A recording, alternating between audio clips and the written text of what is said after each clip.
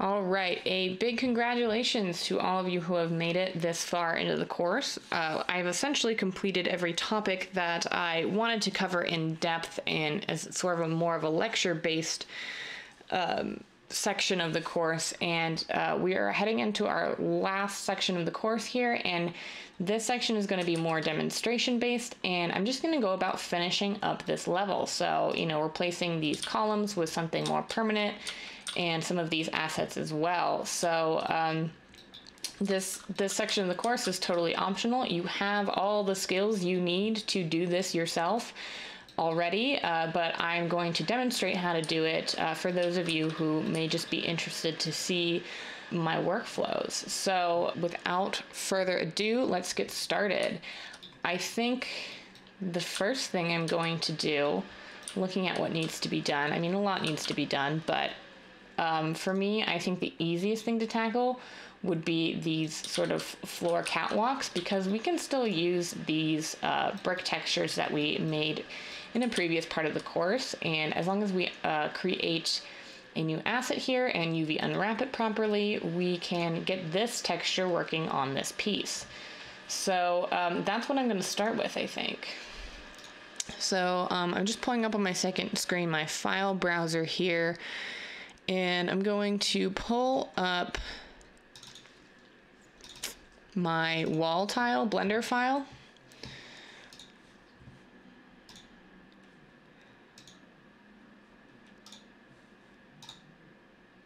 So this is where we left off. We had our texture that we made in this Blender file, and I did apply it to a column, and I brought that column in, I think in room 1. Yeah, so in room 1 I have a single column here. And I mean, we can go in and replace all of these. However, I just think that I might want to create a different texture for these columns, because it's getting a little bit monochromatic in here with the same tiling texture repeating across the whole room. I mean, we can just test it to see how it looks though. That doesn't hurt.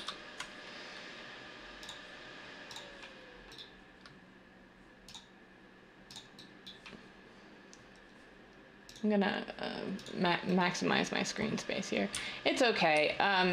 Again, this is maybe more like a version 1 sort of texture to have in place of just the bright purple. And it certainly doesn't hurt to have that be done in version 1, and then maybe come in and make a different column texture. And you can even have a few different variations on the column, like maybe we have one here that has a wider base, and then we keep these narrow ones, these uniform ones, for when they need to extend down, or something to that effect.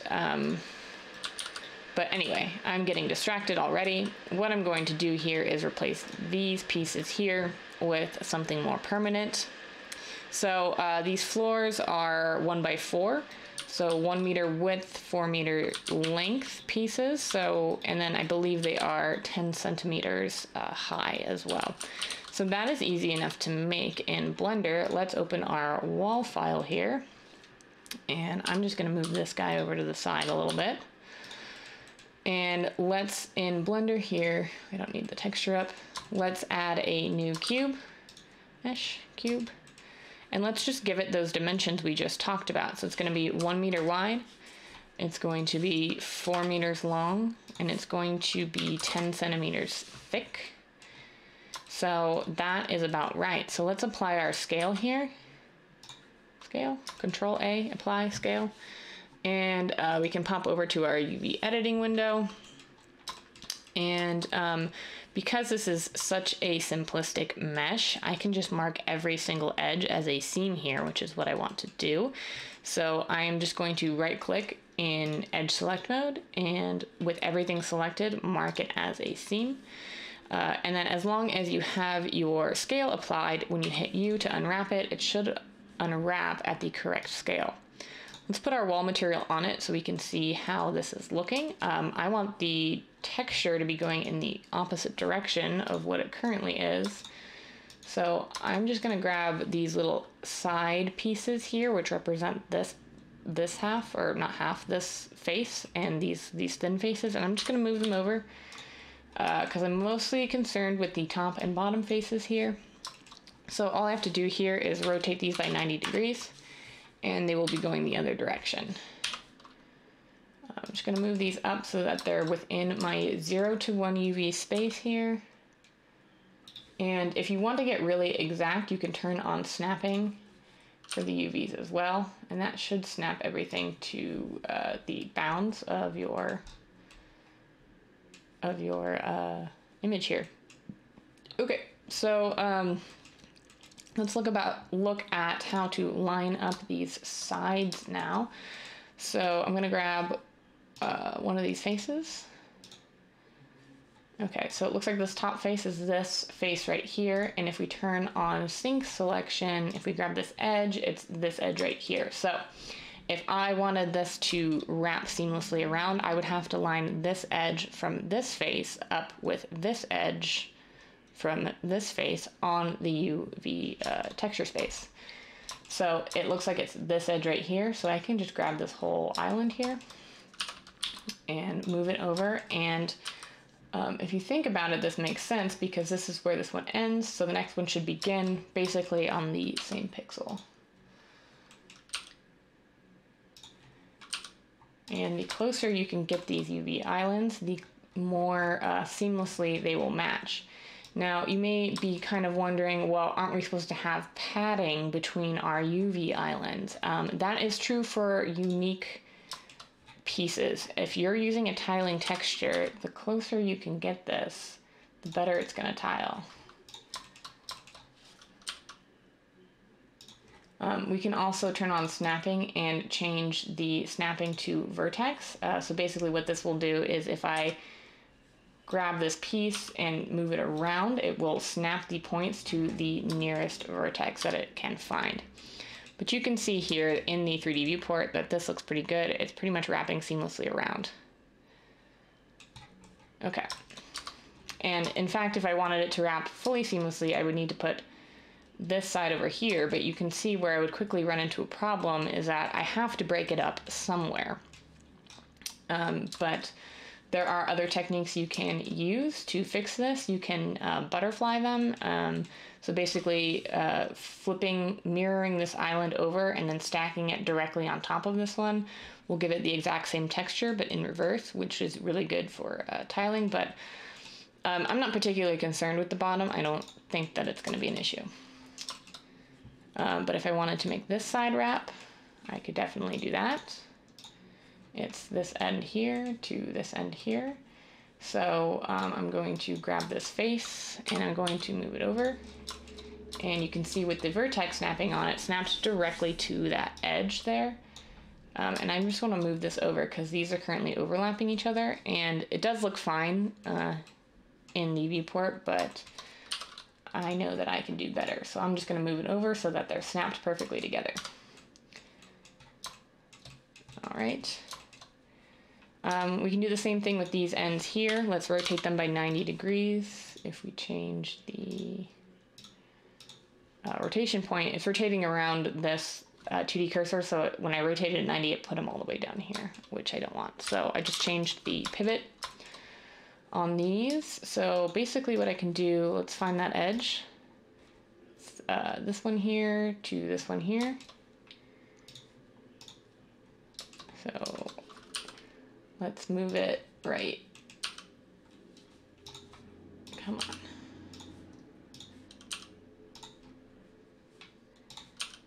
Okay, snapping isn't playing nice with me right now, but we can just manually align it, and that is good enough for the eye.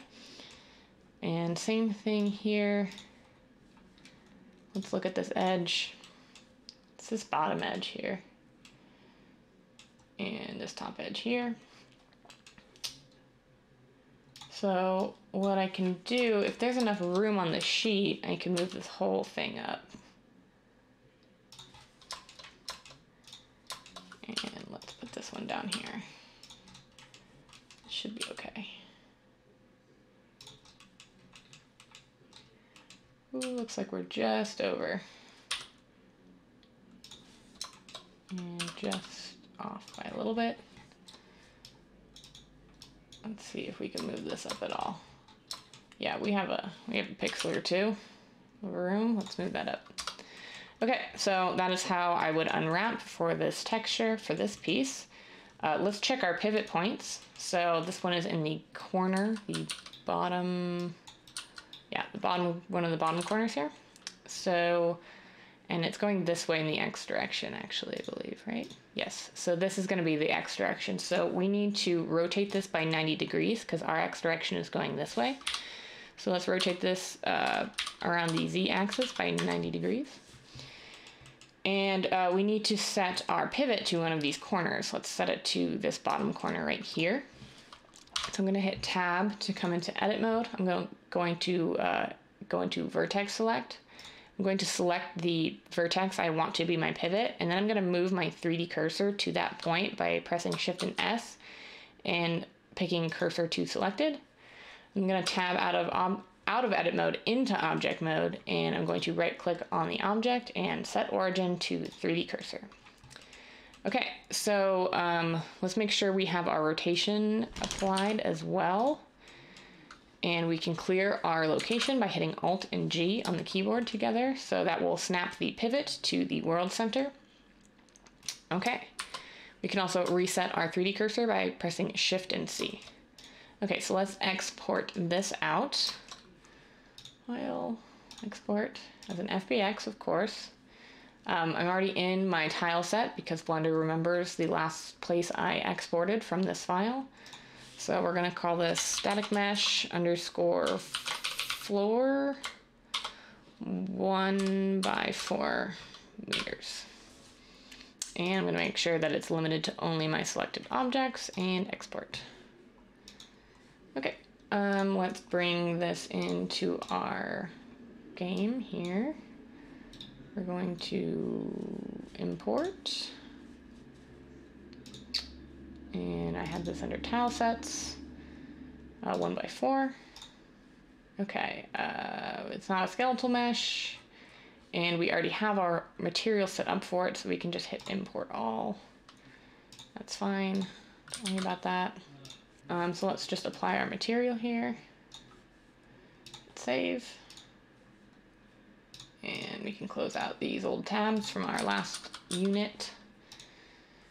And let's replace this the 1 to make sure it fits before I replace everything. Floor. Perfect. Now there is a little bit of sort of an issue with the tiling right here. How you want to fix that, if you want to fix that, is up to you. It's not super noticeable.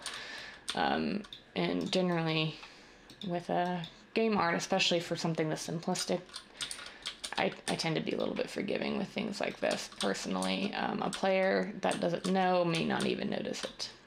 But you can always cover it up with a column. You can make a unique column sort of corner cap piece for these caps. It's actually not a bad idea. I might do that in a future video.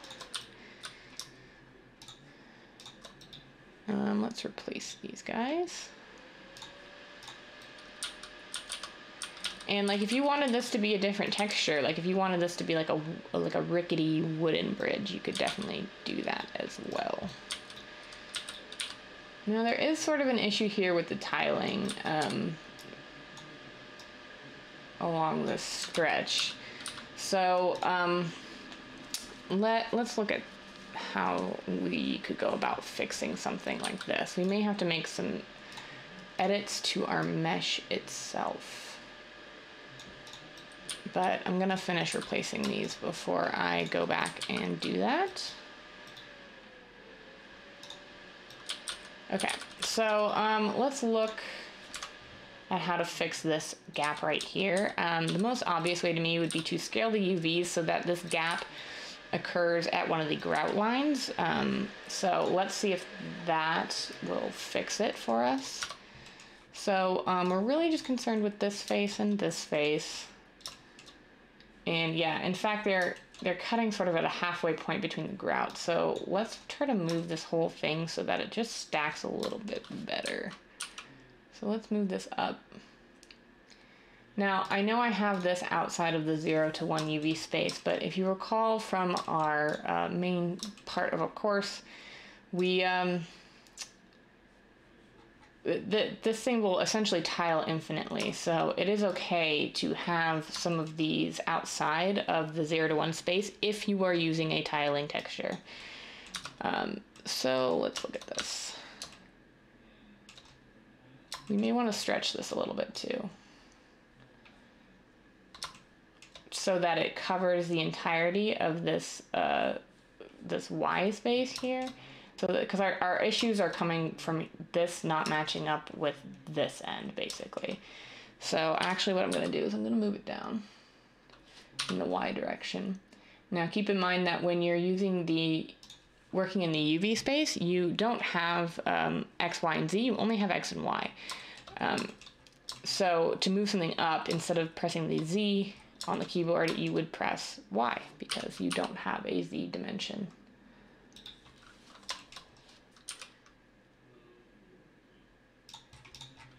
Okay, let's see if we can't change our pivot to 2D and scale this up in the Y. And see if that tiles a little bit better. And we can check this faster within Blender itself if we just stick an array modifier on it. So this will show you any way that it needs to tile or any issues that you have with the tiling here. So this looks much better. I think the seam is right here, but since it's in that grout line, you can't tell quite as much. So let's re-export this and bring it back into Unreal. Export. And let's come into the static mesh itself and hit re-import. See a little adjustment here, but now tiles much more cleanly. Very cool. Okay.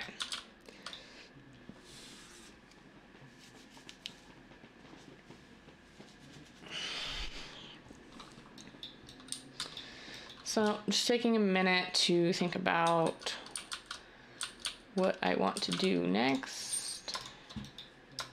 I think I am going to replace all of these prototype columns with our static mesh column, because the static mesh itself is good for this piece. It's just a texture I'm not sure if I want, and I can always put a different texture on it later. As long as I'm using the same piece, it shouldn't matter. As long as my textures are built properly. Let's see if we can do this faster. I think I just call them a column. Yeah. So I'm just filtering out everything that is a column. And I'm just gonna select them all, and then I'm gonna replace them with the static mesh column. And this might take a little bit longer because I'm doing so many at once. So just kind of be patient. Unreal's a little bit frozen right now, but it's just thinking. There we go. So we still have some issues obviously with the texture, but it's a decent placeholder, and it's better than having the bright purple, in my opinion. There's some Z fighting here, but we can just sink these down into the floor to avoid that. And it also sort of helps break up this texture a little bit. Another way to break up textures, tiling textures, is just sort of like rotate certain things by 90 degrees. And you can also flip them around 180 degrees if you really want to break it up. So basically they're upside down now, but it's just a little bit of variation between the placement of the bricks, essentially, between this and this. And I will probably go in and replace this with a different texture at a later date, but this is fine for now. That's the one thing to keep in mind about game design, is that it is always, always, always iterative. So the first art asset you put in your game is typically not going to be the final result. So it looks pretty good. We have no more big obnoxious prototype grids for our architecture pieces, although I think we do have them in here and on the stairs still.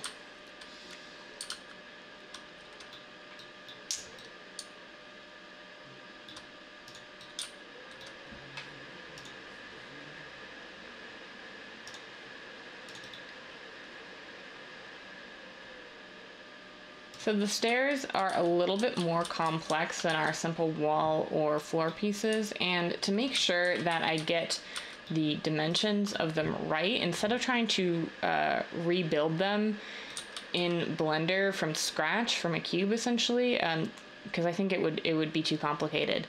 So what I can do is export this sort of primitive to an FBX file and then bring that into Blender. So what I can do here is I've gone into my mesh generated folder. I can select my stairs and right click on them, and under asset actions you have this export option here. So it's going to ask you for a location to export it. Let's just put it under our tile set. Stairs for a meter, that's a fine name. And then we also get this export options. The file type, we don't need vertex color, we don't need a level of detail, and we especially don't want collision, because collision is going to give us sort of this mesh on top of this mesh, which will probably be something more like a ramp. And we just want the stairs, and we don't have any morph targets, so we don't have to uncheck those, but we can do it. Okay, hit export, and let's see if that came out correctly. I'm just going to move all of these over here so that they're more consolidated. And I like to keep the origin of my world free because that's typically where things come in, as long as your 3D cursor is there. Okay, let's file, import FBX. Let's pick our stairs, and there we go.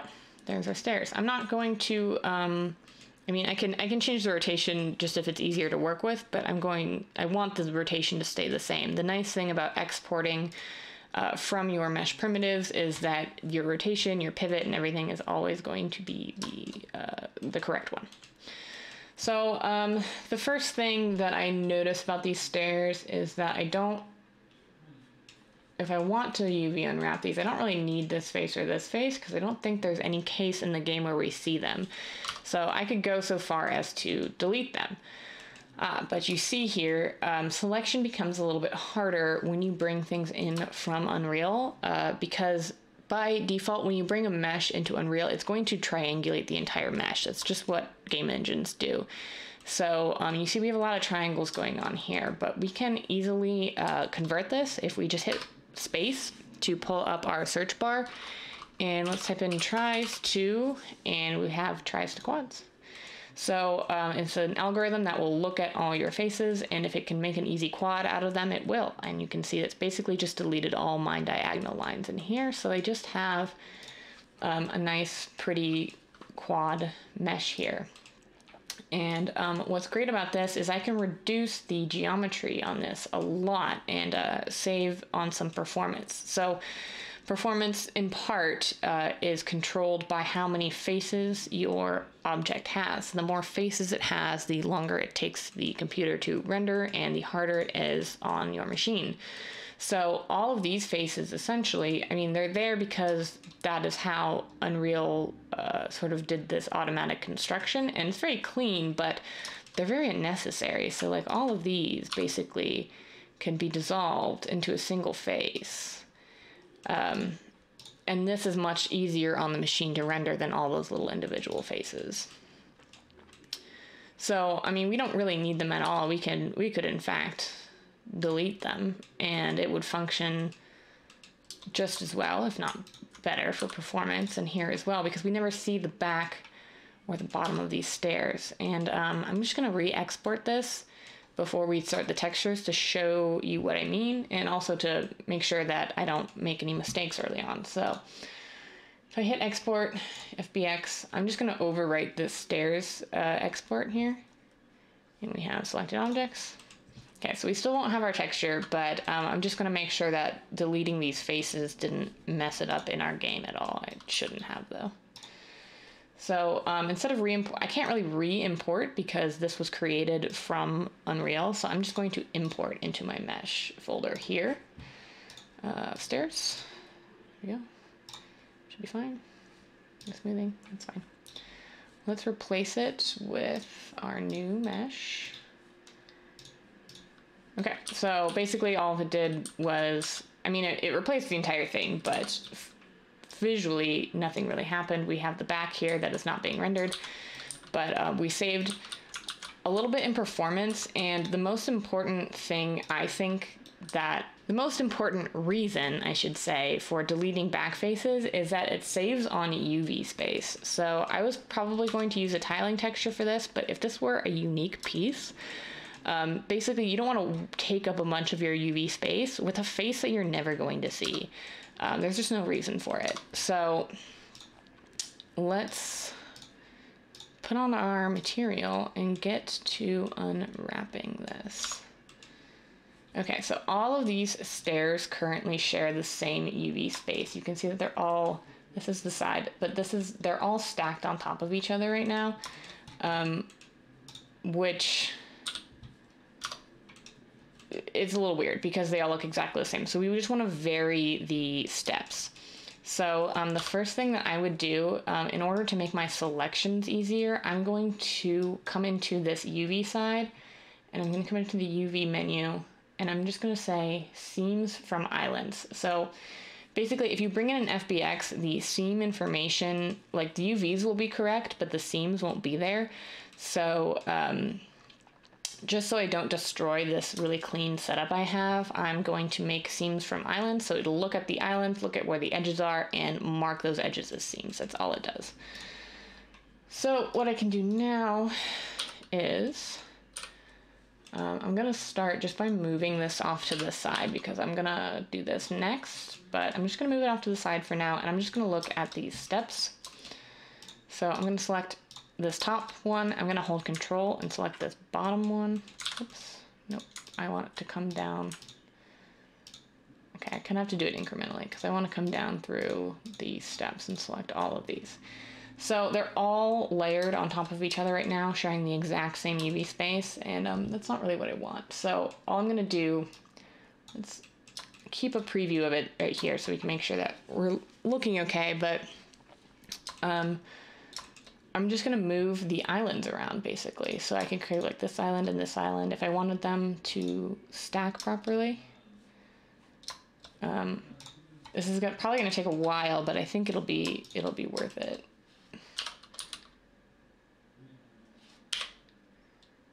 Okay, let's turn on vertex snapping and see if I can. The problem with vertex snapping sometimes, unfortunately, is it doesn't want to move once it's on a vertex.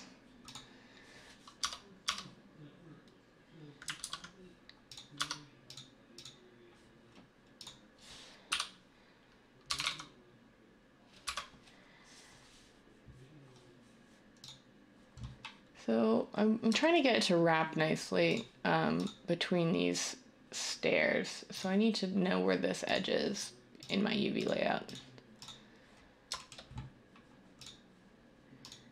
Okay, so that's the edge. It's this edge right here.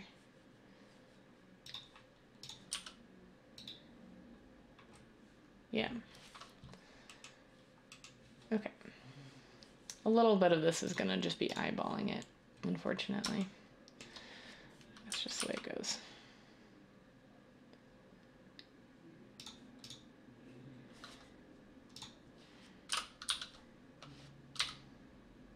Here we go. Okay, so now I have basically the grout coming around nice and neat here. So I can just move this one maybe up here to wherever it looks decent.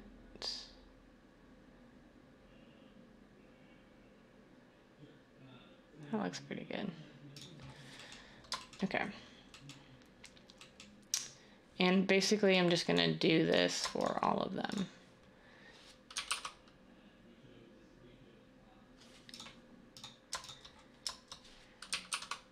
And I'm gonna try to place them on different blocks so that from this step to this step, it's not exactly the same texture space, right? So we don't have just one single line of grout running down. That would be not very realistic. So already these two top steps look a lot better than these.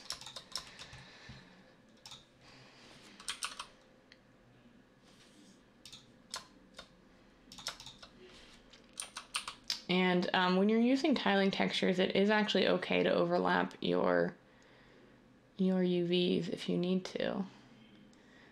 Basically, what happens is Unreal will bring in any mesh you bring in. Unreal will generate a light map for it, which is basically a secondary set of UVs. And the purpose of light maps is for shading information. So because it generates those, it doesn't matter if you have overlapping UVs for tiling textures, at least.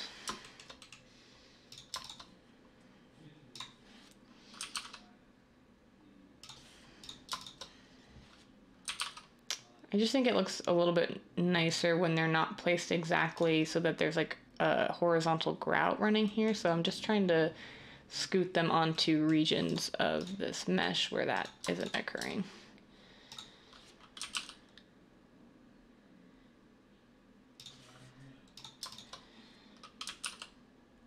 Like so.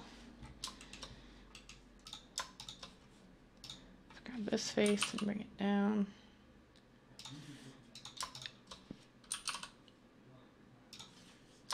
Okay, so you get the idea. It's going to go all the way down that way.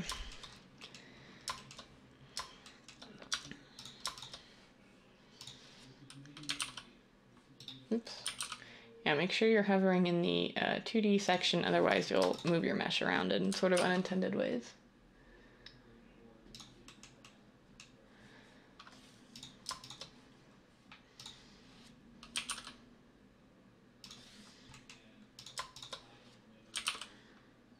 And this one can share with the top one. Okay. Just sort of trying to make them random. So a lot of these steps are going to share texture space, but as long as they're broken up and not right next to each other in the 3D, it won't be noticeable.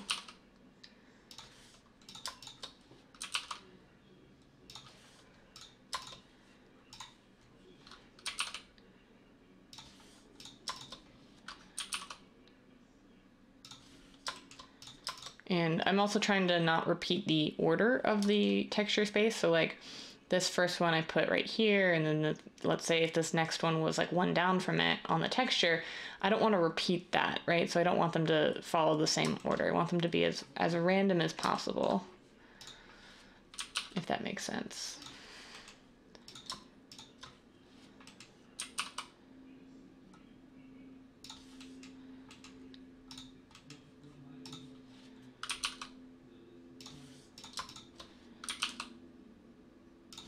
Looks pretty good.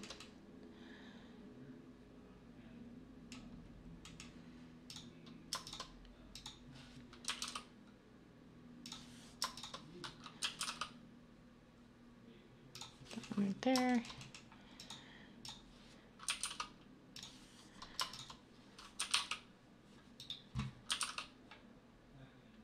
Let's see, that one doesn't have another one.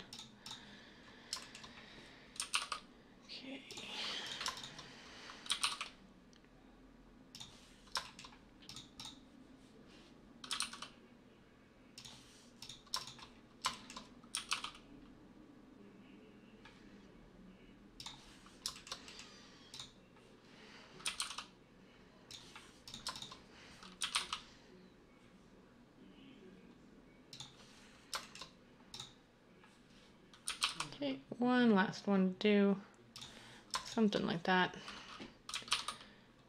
And let's put this one right in the middle. Okay, so these are my stairs. Obviously there's still some texture wrapping issues right here, but again, sort of as a alpha art asset, I think this is pretty good. So let's save this out. We have our scale here is a little funky, so let's apply it. That was sort of a result of importing it from Unreal. It got a little weird, but let's export this out to stairs. And we're gonna re-import it here. Yes, so if you get this, it's basically it's just detecting that we changed the material. So the material slot for this asset no longer matches, and it's just asking, do we want to set it to the new one? Yes, we do. Okay. Here we go. And there's our stairs with our proper UVs. We need to work on the lighting in this scene as well. We can't see really a lot of what's going on.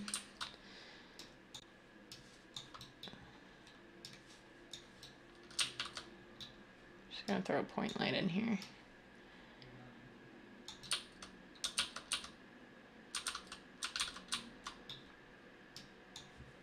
And I've also noticed some artifacts with these rect lights. These rect lights were super useful in Unreal Engine 4, but since coming over to 5, I've noticed that they cause these really harsh and like faceted shadows, and I'm not getting that a lot with using point lights. So this is probably something that Epic is currently working on.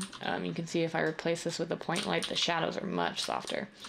So I imagine that Epic is aware of this and currently working on a fix for the rect lights. Point lights are more commonly used, I think, but that doesn't mean that the rect lights don't have their own use case. Okay.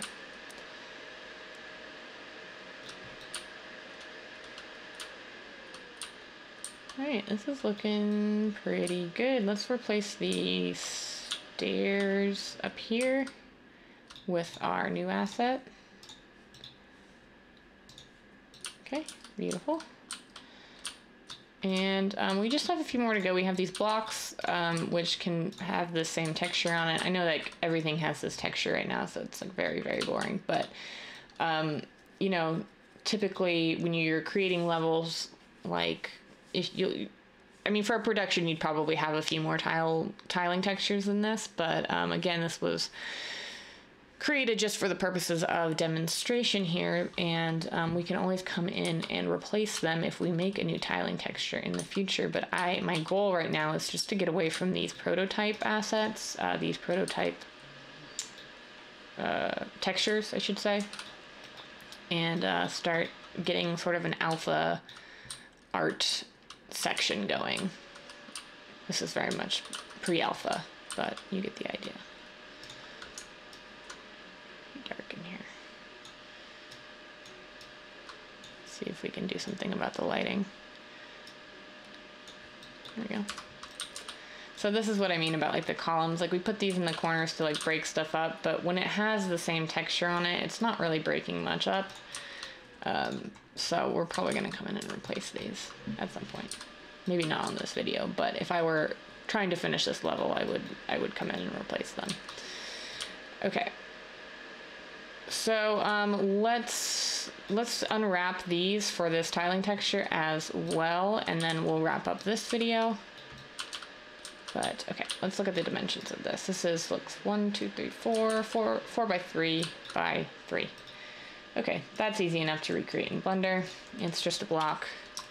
Let's move our stairs off over here, and let's add a new mesh, a cube. It's gonna be 3 by 3 by 4. And let's just apply the scale straight away. Let's check our pivot. It's in this top corner here. So let's set our pivot to that as well. I'm just gonna pick a top corner. Because this is really symmetrical, it really doesn't matter which one I pick. Set origin to 3D cursor. All right, can even put that at the world origin if we felt the need to. Let's put our wall material. I'm gonna rename this because I'm tired of looking at this placeholder name.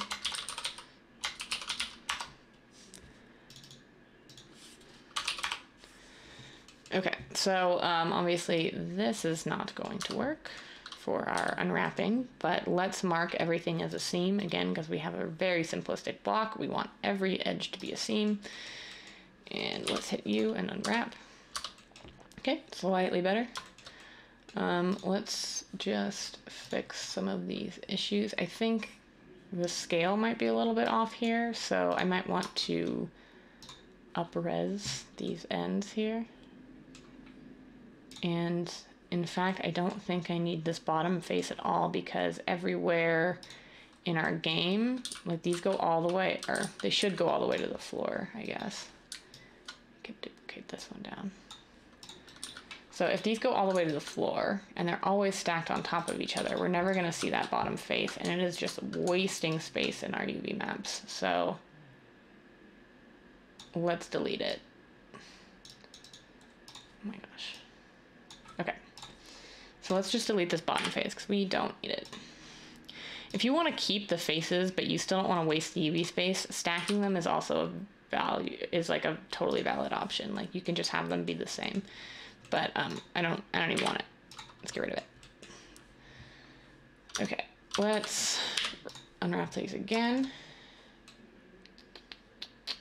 I'm actually just going to import this right now and see how this scale looks before I start messing with it too much. So let's export FBX. Let's call this, what was it called? It was called platform 3 meters.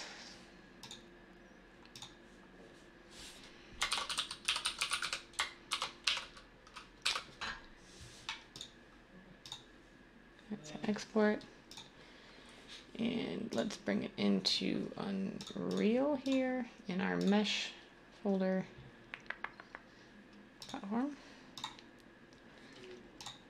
The settings should be good from last time. Let's put our wall material in it. Okay. I mean, it looks good. I mean, it looks how it's supposed to look, but let's check our texture scale here. I'm just gonna replace them all. Platform.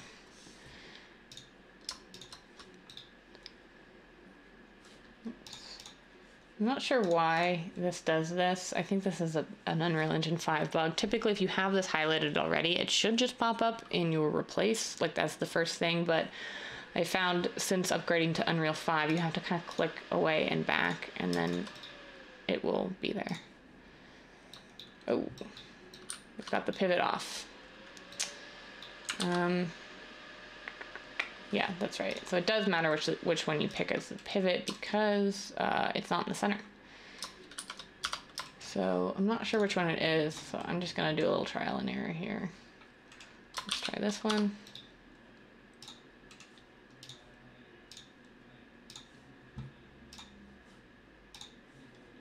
And replace. Oh. Let's try this one.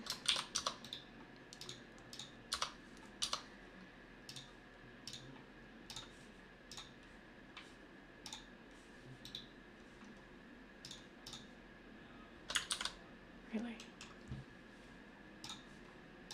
Always the last one you try.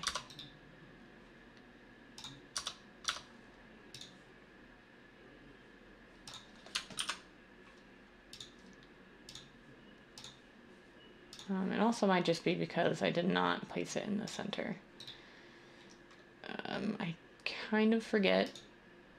Sometimes, yeah, sometimes if you don't, like even though your pivot is set correctly, if you don't have the pivot centered in the world, with certain types of exports, it does cause an issue in the editor. It's basically saving the location. So apologize for this taking longer than something this easy reasonably should, but okay. I'm getting frustrated, so I'm just gonna move these over manually because I'm starting not to care. Okay. All right, that's fine. Okay, so this texture scale is a bit off. You can see right here on the actual floor pieces, it's much smaller than it is on the platform pieces. So let's fix that.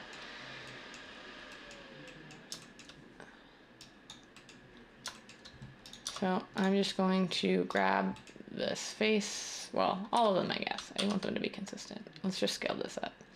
Now, normally you wouldn't be able to go outside of the bounds of your texture resolution, but of course this is a tiling texture, so it does not matter.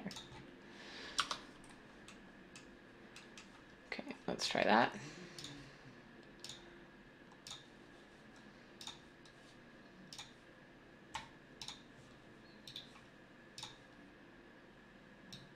Oh my gosh, you must be joking. Okay, so it could probably stand to be even a little bit smaller. If you look right here, it's not too off, but if we scale these up even more, it will cause the texture to tile more and be the pattern to be smaller. Okay.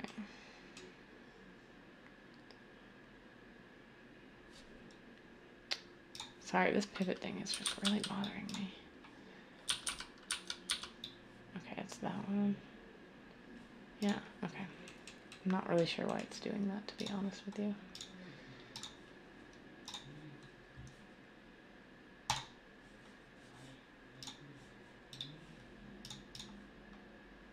Okay, there we go. That's much closer.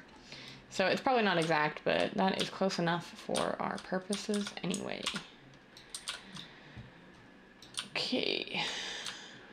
So the last piece we hear would be the gate, but that's going to require a completely new texture because we don't have any sort of like metal textures already set up and ready to go. So I'm going to leave that there for now, and we can come back and address that in a future video.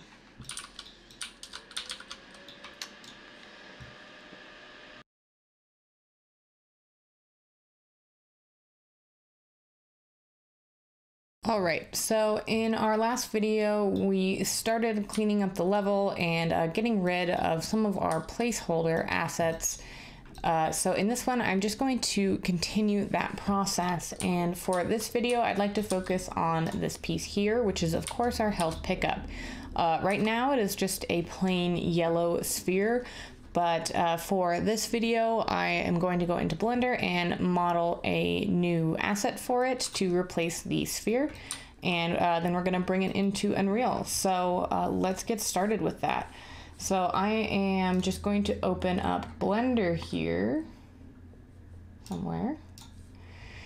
And we're just going to start with a new file entirely. So I'm just going to click off of the splash screen to get my default file, and I am just going to delete everything. So for this asset, I am going to be replacing it with the model of a banana because of course our character is a little monkey. So he needs to eat bananas to heal up. So let's start. I downloaded just a really basic reference image for this. If I can navigate to it. I just Googled, you know, banana, and I found one that was roughly, you know, viewed from the side. So let's just get started. I just brought in my image here. I'm just going to drop the opacity. And I'm just going to bring this up so it's sort of centered with this x-axis line. And I suppose the best way to go about this would be to start with a cylinder because it's a roughly cylindrical shape. So I'm just going to add a new cylinder to the scene. I actually don't want to fill the caps just yet, so I'm just going to put nothing, and I'll address that later. So I'm just going to worry about the main shape of it. So I'm just going to scale it down, rotate it by 90 degrees so it's running this way. And this mesh is not really symmetrical, so I think we're just going to have to model it sort of traditionally. Not that mirrors are not traditional, but we're just going to have to model the whole thing by hand, more or less. But it should go really quickly, because it's a very simple shape. So I'm just hitting E to extrude out here. And actually, I should probably turn on my key capture. Hold on one moment. Okay, I got my keystrokes on here. Again, unfortunately, the one I used doesn't capture any mouse clicks, but it's really the hotkeys that are most important in Blender. So I'm just gonna extrude this out to get a rough shape, I guess to about here. And again, because we are going for a more cartoon stylized look, we can take some liberties with this reference and simplify it a lot.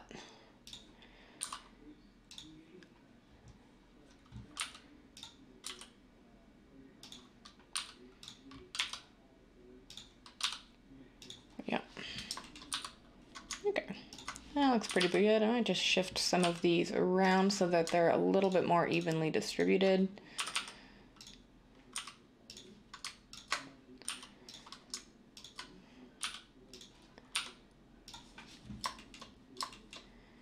And then we should probably bring this out once more for the top and pinch it sort of in.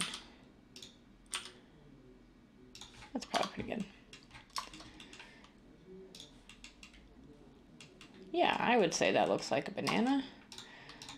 Let's fill these end caps in now that I have taken care of the shape.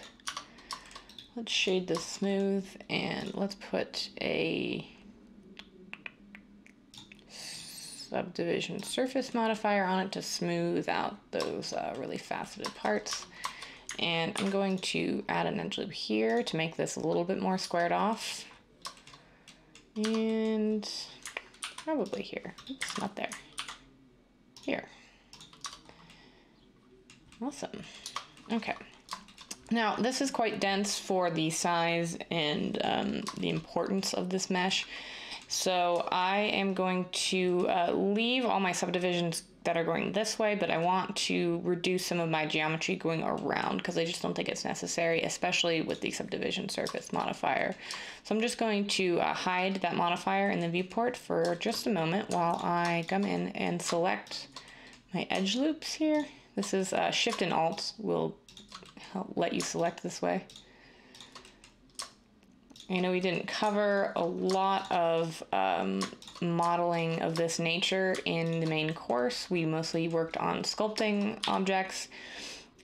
So I do want to, take a little bit of time to show you some more traditional modeling techniques. I think I need another support loop right here.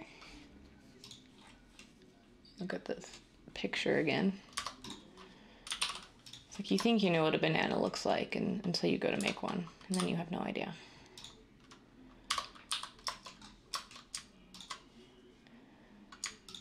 I think this can be, oops, not that, straightened out a little bit, like that, and this can probably be brought down.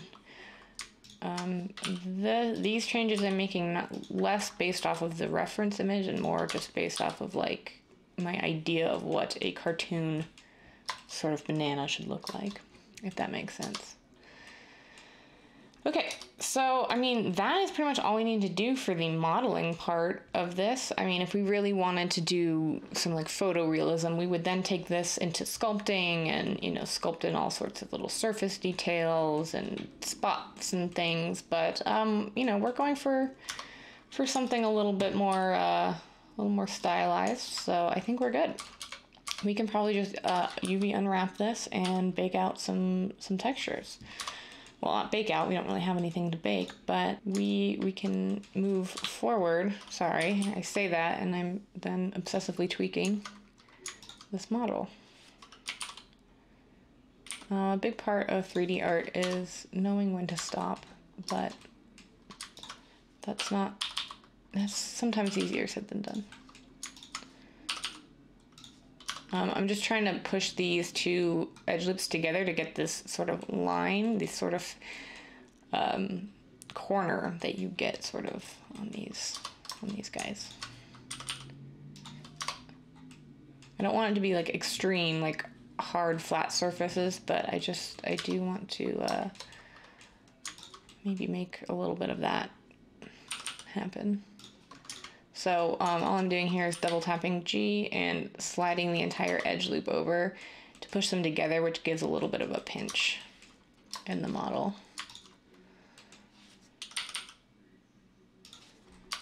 Okay, that looks pretty good. Yeah, that's banana. Okay, so let's go ahead and delete that, and we can UV unwrap this. So I'm gonna leave this as a modifier right now. We'll apply it before we bring it in, but for the purposes of the UVs, it's easier if you have less edges to work with. So let's come in here.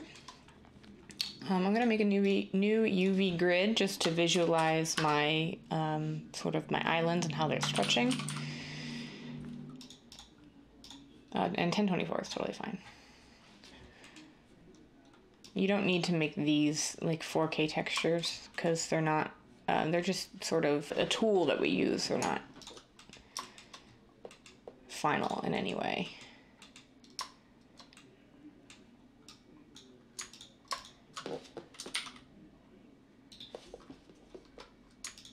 I'm just noticing that these aren't these two edges and these two edges aren't really very even with each other. If I wanted them perfect, I would use a mirror modifier, and I don't want that. But I do want them somewhat even, just for clarity. Let's mark our seam. Let's mark this one along the back, and one around here. And now, traditional game development wisdom tells you that you should either make this n-gon, which is, an n-gon is any face that has more than 4 sides. You should make this into something that is either quadrilateral or triangulated. However, I will say that in Unreal, this step is sort of unnecessary, as when you bring a mesh into Unreal, it will triangulate all your faces anyway. So you can select this and hit Control and T to triangulate it, but Unreal is going to do this for us. So I typically only bother with that if when I bring it into Unreal, I'm getting like shading errors and weird shadows and things. It is typically caused by issues such as this, having n-gons in your mesh. So yes, to be technically correct and perfect, you should do that, but I'm not going to bother with it unless I have issues. I'm just going to unwrap. Oh, and of course, we forgot to apply our image texture to our model. Okay, here we go. There's a little bit of stretching going on, especially down here. But it's not too bad. We could further break this up to eliminate the stretching if we so chose, but that does come with more seams, means there's more areas where there's potentially breaks in your texture. So it's really up to you if you want to do that. I think that looks a little bit better, a little bit less stretching going on. Okay, so we're gonna leave these as our UVs here. Let's see, I don't believe we can lay these out any more efficiently because this island is so large. I am going to pull these away from the edge, but we're going to leave it like that and maybe scale this. Actually, instead of scaling this down, what I'm going to do is I'm going to flip this diagonally, because you get more area on a 2D plane diagonally than you do straight across. So actually, maybe we can scale this up a little. I'm just going to change my pivot to individual origins so that they remain in place, and I'm just going to scale them. And remember that I have them all selected so that I maintain like a consistent textile density across the entirety of the model here. Okay, that looks good, that looks good. Oops, and that looks good. Okay. So I have no normal maps or anything to bake for this, so I can just jump straight into the texture painting portion. So let's get rid of our UV grid, and let's make a new base color for this by jumping into texture paint mode. Now, if you ever see this in Blender, this bright pink color, that just means that the texture is missing. So it's just sort of an error coloring that Blender uses. So you'll see here that I have no textures. We've not seen this before because we've always baked maps from a high poly, but this is such a simplistic object that we don't really need to do that. So all we have to do is just add a new base color. Let's give this a 2K texture. I'm not going to bother making this 4K because this is going to be such a small object in our game level that it would be kind of a waste to use such a large texture on such a small object that we're never really going to see that close up. So 2K is like totally fine. Could probably even get away with 1024. Okay, so pink error is gone. I am going to switch this over to my other screen so I can use my pen to paint on this. So just give me a moment to do that. Okay, and we are back. So let's just start texturing this. I'm going to sample colors from my reference, just because I already have it in here. There's nothing that says you need to sample your colors. I just like to do it to be really exact, but you can just pick like sort of a gold yellow, and I'm just gonna come in and start painting. Pretty much over the whole thing. I could have done this with a fill when I went to create my texture, but I don't know, I didn't, so we'll just have to move on.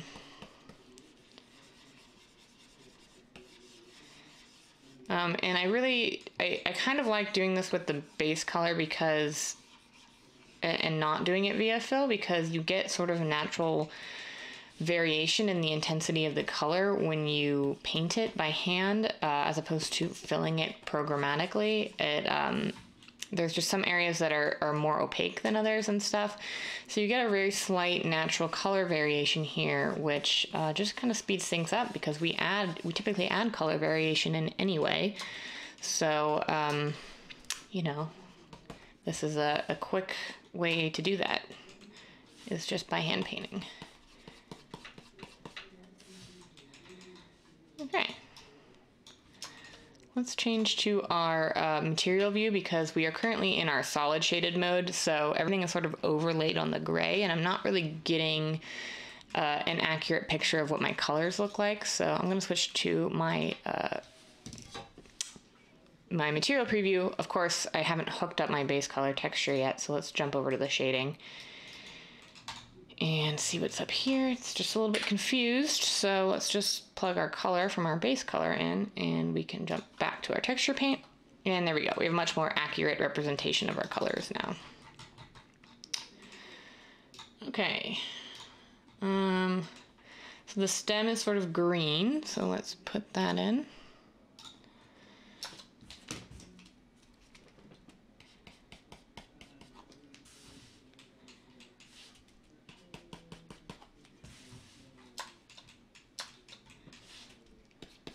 And make sure we're blending out any harsh lines that we get as a result of our view plane.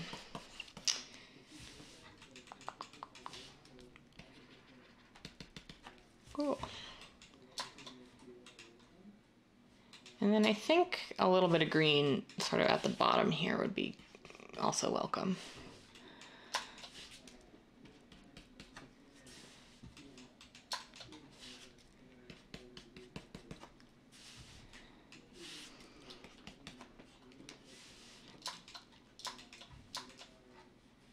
I forgot to save my colors. That's all right.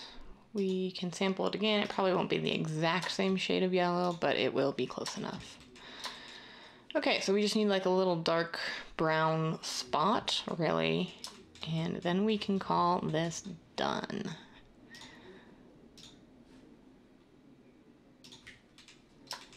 Okay.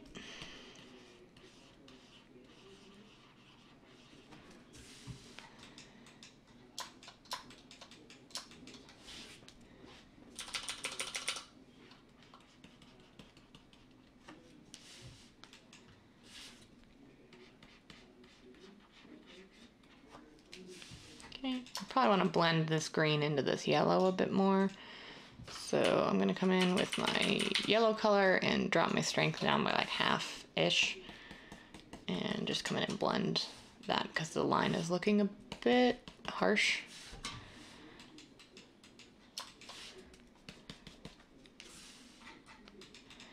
And then I want to do that same brown up, maybe a slightly lighter brown up at the top. So, I mean, this is the color from the sample, but I think it's actually going to look better if it's closer to this color that we used for the bottom. So let's just sample something, and of course I forgot to save it again. Yeah, I think that looks better. It's more recognizable as a banana if we make the top brown.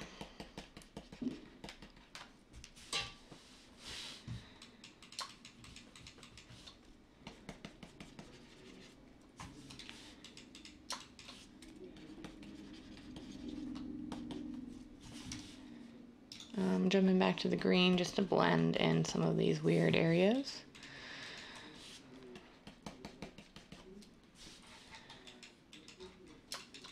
And maybe it went a little overkill on the brown here, but that looks pretty good.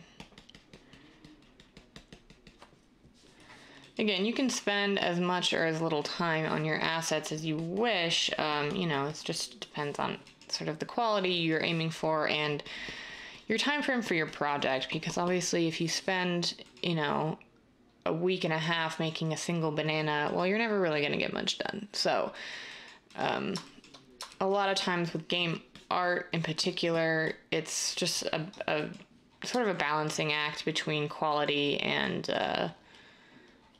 you know, getting things done and making sure they work, and performance and all that good stuff. I just want to fade this in a little bit. Maybe with some yellow. Ooh.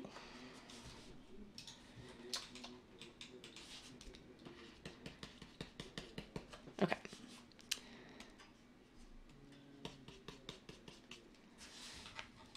Okay, so that is good. At least for the, you know, the stage of development that we are at. We can always come in and replace assets with our final versions later, but a lot of times it's very helpful to have sort of a pre-alpha that is a step closer to finish than your prototype, than just having the sphere, but it doesn't necessarily have to be your finished asset.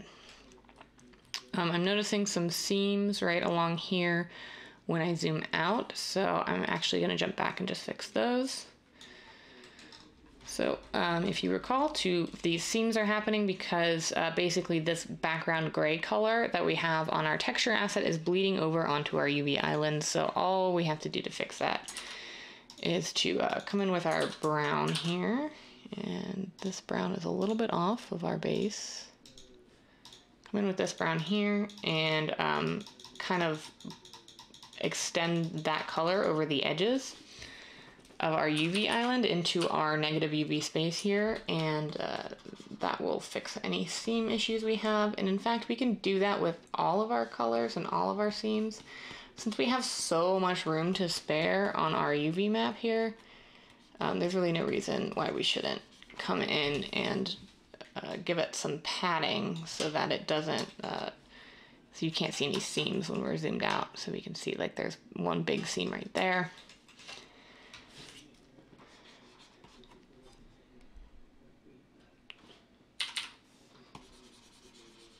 So I'm just going to color this whole island in. The browns are slightly different from each other because I forgot to save my first sample, so I'm just going to pick one and roll with it.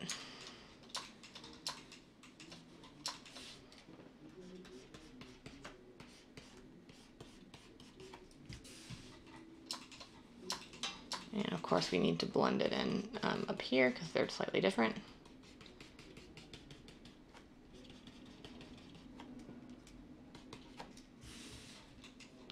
And we can also jump freely back between the 2D and 3D workspaces here. And just paint as needed.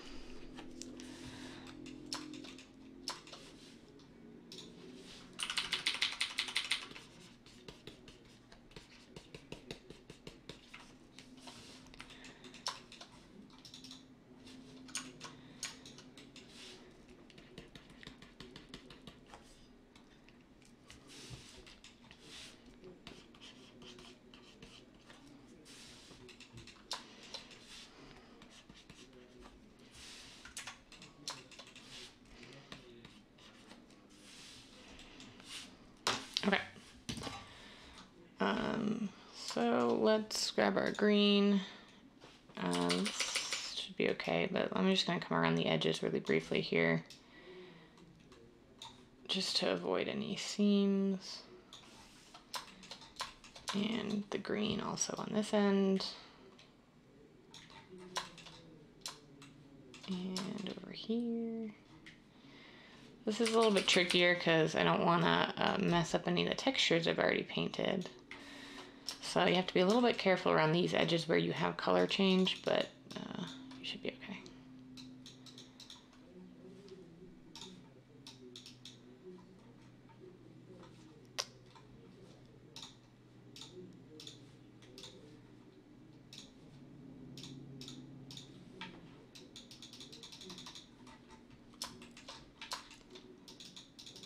Okay. And then lastly, we'll come around with the yellow.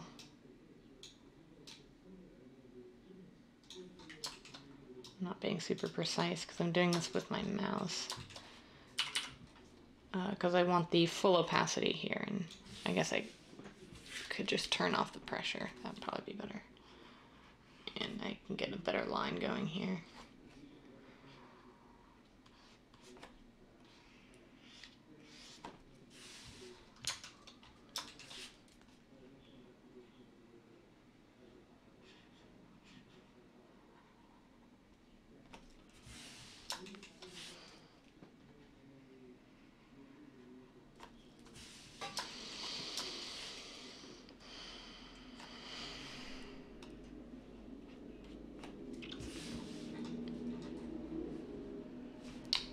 Okay.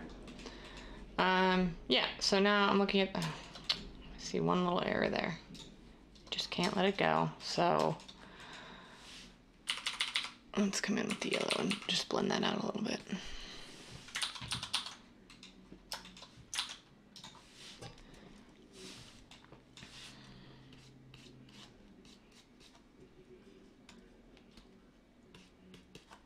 Okay. All right. So, yeah, I think that looks all right. I mean, I could spend forever sort of tweaking the texture paint on this, and if it were up to me, I probably would, but in the interest of time, we're gonna call this complete. And, you know, it is totally sufficient. This looks like a banana. I don't think there would be any confusion as to what this object is. So let's call this complete, at least for an alpha stage, and let's get it into Unreal. So it's already at the center of the world. I'm gonna just rotate it by 90 degrees in the, oops, in the Y direction. Maybe not 90, maybe like, I want it to sit like this basically and hover like this in the world. So I'm going to rotate it to where I want it, and I'm going to apply my transformations, and then I'm just going to export it.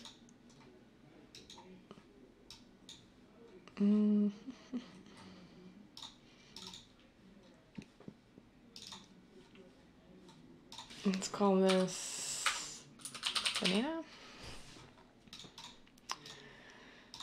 and export. Okay. Let's jump back into Unreal now. Okay, so we're back in Unreal, and let's not do that. Let's import our mesh. Oh, that's gonna be annoying. Hang on. Okay, import.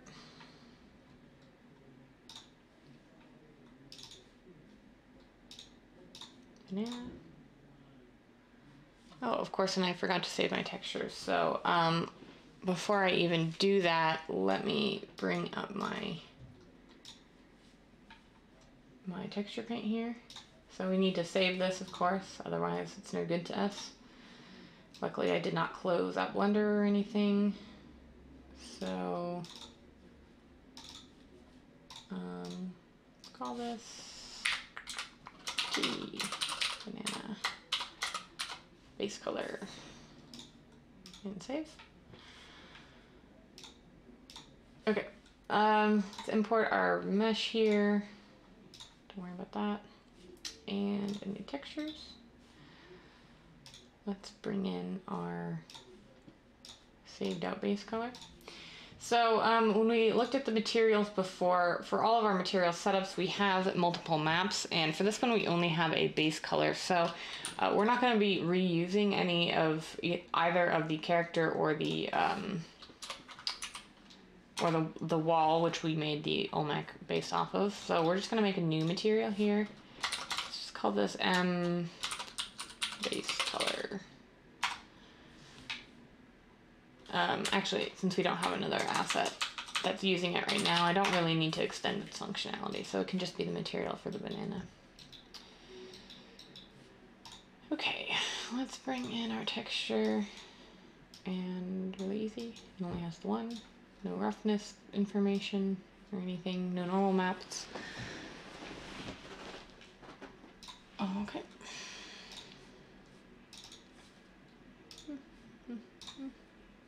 Oh, it looks great. Okay, so the last step is to put it into the blueprint itself and make sure that everything still works the way we expect it to.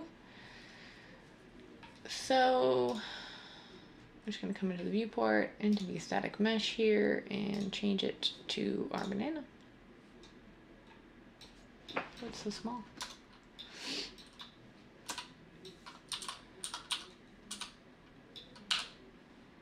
I didn't check the scale stupidly before I exported it, so... Oh, no, the scale, it was scaled down in the blueprint, that's what happened. And then it didn't change the material because I had it set to something other than the default, so I'm just going to hit reset to default, and it will reset it to the default for whatever the static mesh is. So I'm just going to scale this because I'm not particularly concerned about it.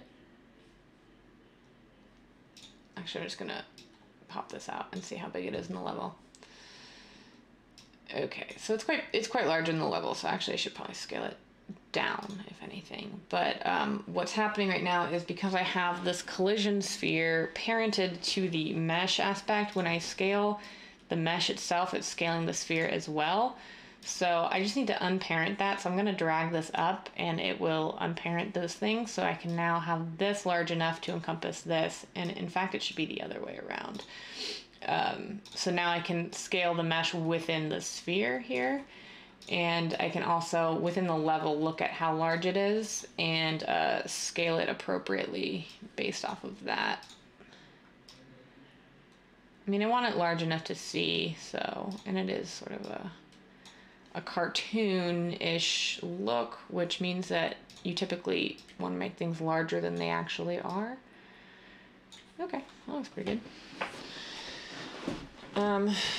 Okay, last thing I'm gonna do for this video is I'm just gonna hit play from here and just see if this is like, yeah, that's like comically large. So the scale is 1 in the level, so I just need to scale it down in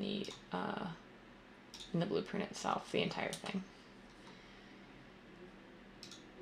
Okay, let's just reset the scale to 1.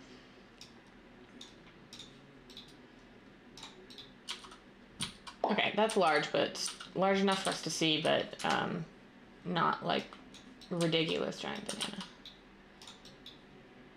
Ooh, tiling is off. Does this need to be flipped around?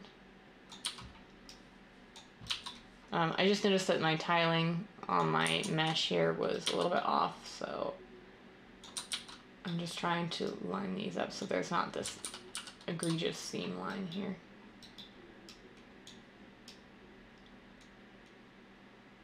What is happening? I'm just going to delete that and I'm going to reduplicate it straight out along the x-axis so I know it's going to tile perfectly. There we go. Okay, so we can now like rotate this any way we want. And if we play from here, yeah, that seems about right. I mean, it's a little large. You could scale it down, but I want it to be large enough for the player to see and notice and want to go investigate it. And especially at this scale, at this view distance, there is no doubt in my mind what that object is. So yeah, that is going to conclude the video on how to create a mesh asset for our health pickup. So I will see you guys in the next video.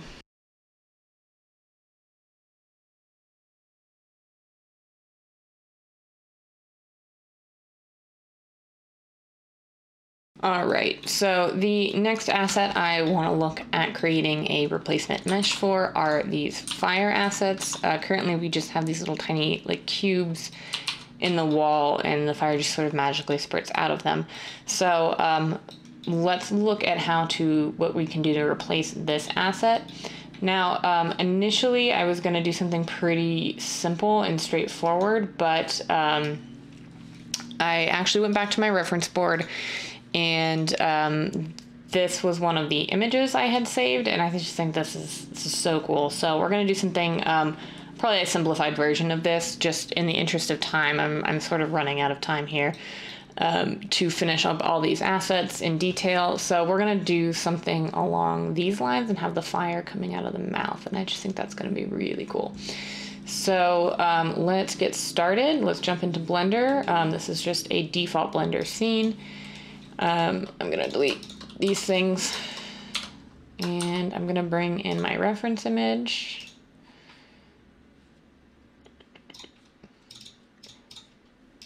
Okay. So again, I'm going to keep this as a loose reference. I'm not trying to recreate it one-to-one or anything like that. We just want something that's vaguely reminiscent of this. And of course, since this is a sort of cuboid shape, let's start with a cube. So we want this to be visible in perspective, so I'm going to enable that, and I'm going to move it back a little bit. And we can always have it up in a 2D image editing view here, which might be more useful to us actually, since we're not doing one-to-one. But we can use it as sort of a general shape guide. So what I'm going to do is I'm going to drop the opacity because I can't see what I'm doing, and I'm going to try to position this roughly in the center. It's not going to be perfect because most photo sourced textures, or even concept arts, they're not perfectly symmetrical most of the time. And most of the concepts and things you're going to be working off of will not be symmetrical, but unless you're given like a proper modeling sheet, which doesn't happen all that often, unless you're working in like a very professional environment. Okay, so let's just scale this in, and I'm going to bring the bottom up a little bit and bring the top down a little bit, and just trying to think if I want to use a subdivision surface. I don't think I do, because I want the faces, the front and the back face, to remain pretty flat. But I am going to scale it down in the Y so it's a little bit thinner. It won't be sticking out of the wall as much. So this back face right here is going to be against our wall. So instead of using a subdivision surface to round this out, what I'm going to do is I'm going to select all these corner edges like so, and I'm going to hit Control and B to bevel them. I just realized I do not have my screen capture on. Key capture, whatever you call it. So let's Control Z to undo that. Let's Control B to get it roughly to the position that you want. And then from this bevel context menu, if you want this to be more rounded and less like a cut, you can up these segments here. Let's do like 3, so it'll just add some cuts and round it out even farther for you. This is symmetrical, or I want my version to be anyway, so I'm gonna divide this. Sorry, I have to Control Z to undo. Oops. So I'm gonna divide this actually first and delete this half. Add a mirror modifier, and then now we can do this bevel properly. Like so. Okay, that's looking really good. I want these to be smooth, so I'm going to turn on auto smoothing, which is under object data, normal's auto smooth, so that when I hit shade smooth here, it will shade anything that is under 30 degrees. I think it will shade it to, or over 30 degrees it will shade smooth, and under it will shade flat or something like that. Which of course it's shading this one as flat because it's not meeting the threshold, so you can either adjust your shape or you can adjust this right here to like 45 maybe. Now this will all be smoothed out. Okay, so I need to inset these eyes a little bit here. So the way that I'm going to go about modeling this is I'm going to divide this mesh in half horizontally, which, because I have beveled these edges, this is now an n-gon, so I can't use my Control R to cut a new edge loop in because it doesn't recognize this face as being part of this. So I can divide this face in half, and then what I can do is come in here, select this edge right here, right click, subdivide, and I've done it on the back too. And then once I have these points here, I can just hit J on the keyboard to join those faces, and that will split, or join those vertices, I should say, and then that will split this face into two. Yeah, so from here, I guess we can do an inset.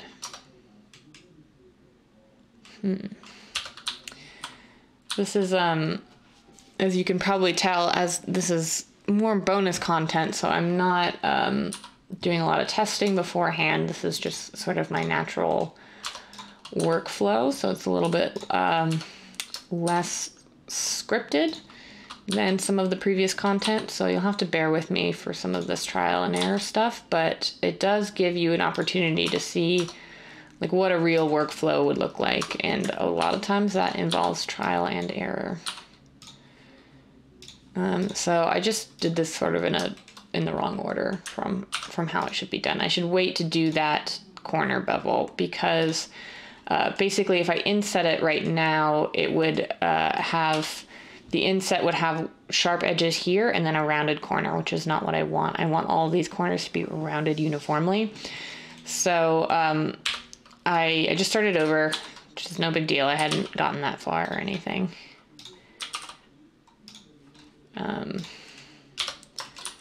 So now I can select, I can divide this face more evenly, and I can select this face and press I on the keyboard to inset to get these little interior squares here. I can position them how I like. And from here, I think from here I do want to bevel. So let's hit Control B. Oops, not like that though. So I'm actually gonna, I'm going to extrude this inwards first, actually. So I'm gonna hit E and pull it back along the Y-axis here to get these little eyes inset. So one thing to note when you're sort of doing extrusions such as this is that although you can see it in perspective, and that is how we will be viewing it most of the time, it helps a lot if you can see that when I come into front orthographic view that this sort of disappears from the view because these faces are perfectly flat. So what can help a lot with visibility is just to scale these interior faces in ever so slightly. So I just have this interior sort of extruded face. I just hit S and scale it in. You can see that it's a lot more visible now with just a little bit of slant to those edges. Okay. I'm gonna inset it again. And to pull out these interior eye pieces, I'm going to extrude it, but I'm going to pull it forward this time, not all the way to the edge, just in a little, or out a little, I should say. One more time to extrude, or inset, I should say, and E to extrude one more time. Okay, and then same thing with this face. I can scale it in slightly to help with the visibility. And I'm gonna do the same thing for this edge loop. So just like that, this edge loop here, I can scale it out. And now we can see it even if we're viewing it from the front really easily. I need to add some like a retaining loop here, if that makes sense. Because otherwise I will destroy my corners if I try to bevel these. So I'm gonna hit Alt and click and deselect these last little bits. And then I'm gonna hit Control B and bevel these out. Oops, not that one. I do want to bevel it, but not just yet. Okay. Cool. I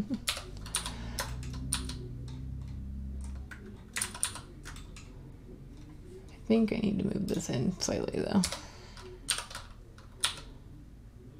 For the nose, I should probably just save the bevels till the end. I don't know why I'm trying to bevel everything so soon. I'm just being impatient, I guess. Okay, let's extrude this face out for the nose. Is that how we want to do it? I have to think about how I want to do this. Let's start with the mouth. That's gonna be easier.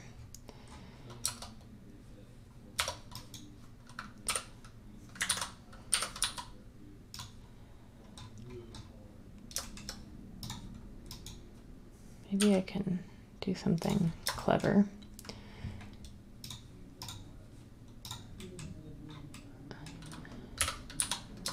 Actually, let's try this first.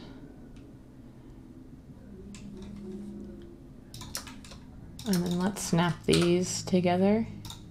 So it will form a triangle right here, but again, this is a static mesh object. Triangles are perfectly fine, and in fact, our entire mesh will be triangulated by Unreal automatically. I'm just subdividing and sliding that over because I want to merge these. And now I can bring these down so they're a little bit more even. I'm going to bring them in a little bit more so we can see the nose. And then this point, I'm going to bring up. Now, if I wanted this edge to be perfectly flat, the way that I would do this in Blender is to select the edge and then scale it in the direction of the axis that you want it to be flat in. So I want this to be flat in the Z direction. So if I hit S and Z and 0, that was super slight because I had it really close, but let me show you what it does. So if I had something like this and I wanted to flatten it out, I could select this edge, hit SC0, and it would flatten the edge in the Z axis, which is really handy.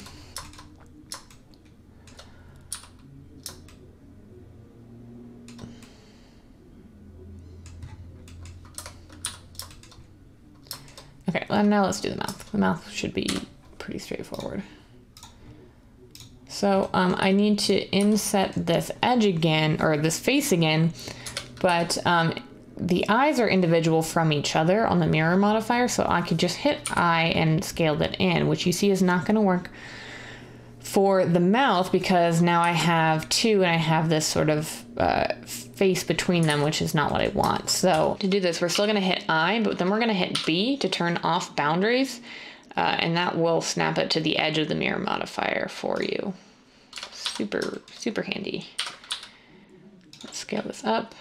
I'm going to grab this edge and bring it in till it's roughly the placement and the size that I want. I am going to bring it down just a little bit because I think it looks better. Okay, so let's extrude this in. Now, when you extrude in, when you perform an inset like that, you will have this face here, but you can just delete it and you should have everything that you need in the formation that you need it. Let's see, I need another edge loop that's going around the mouth here. And I'm just trying to even the width of these out a little bit now. just using the standard transforms because I want to do this little, this sort of extrusion for the lips here. Let's extrude this out. Okay. So this is pretty good. Let's see what it looks like with a subsurf. I kind of like that. So subdivision surface will smooth this all out, but I think I'm going to do this with beveling, even though I do kind of like the result there. So I am going to bevel these now. I know I've gone kind of back and forth on the beveling. I was just trying to find the best workflow that will that will leave me with the least amount of cleanup, essentially, is what I'm trying to do. Because cleanup is sort of tedious, and if you can avoid it, why wouldn't you? Oops, I accidentally have these ones selected.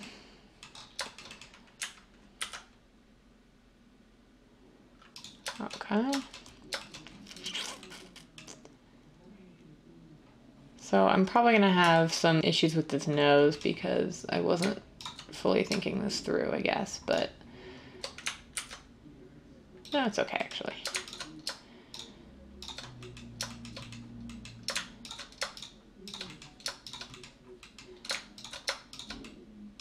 Okay, let's try that selection with the bevel. That looks pretty good. Okay, and then we just need to do these corners. And you may get some like overshoot areas such as this, that'll cause errors in your mesh. This is what I mean by like cleanup. You just have to come in here and sort of fix it.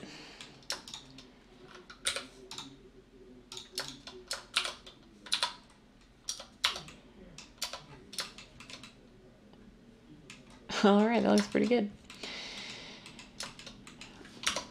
We could even try, I'm not sure if this will work because our geometry at this point is fairly messy. Let's try to come around this. I'm just holding control to select the shortest path between 2 points. Can we bevel this edge is the question. Yes, but we need to change some things about it. We probably want just one here, and we want to clamp the overlap. No, we don't want to clamp the overlap. So basically the bevel operator works really well. However, if you have some areas of vertices that are too close together or not merged properly, you can run into issues. So let me try to fix some of these now. Is that gonna work?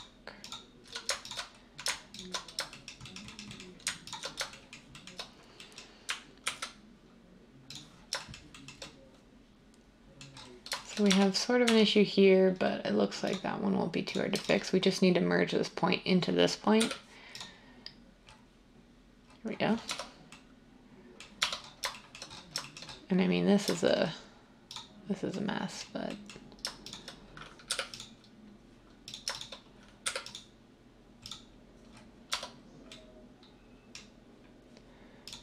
okay, let's turn auto smooth on and shade it as smooth.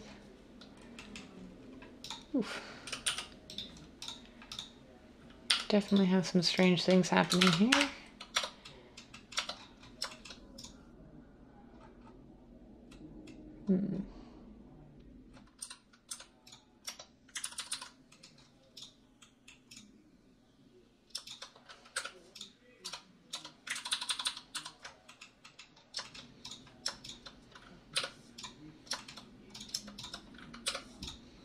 I'm merging these points up because they're just not really doing anything for me.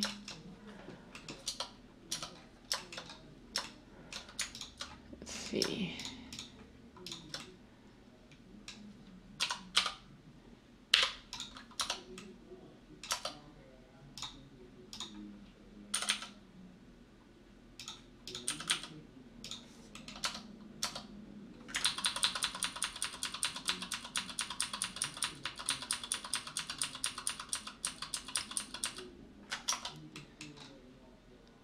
Okay, so just Control and Z a bunch of times to undo as I sort of experiment with the best way to build this.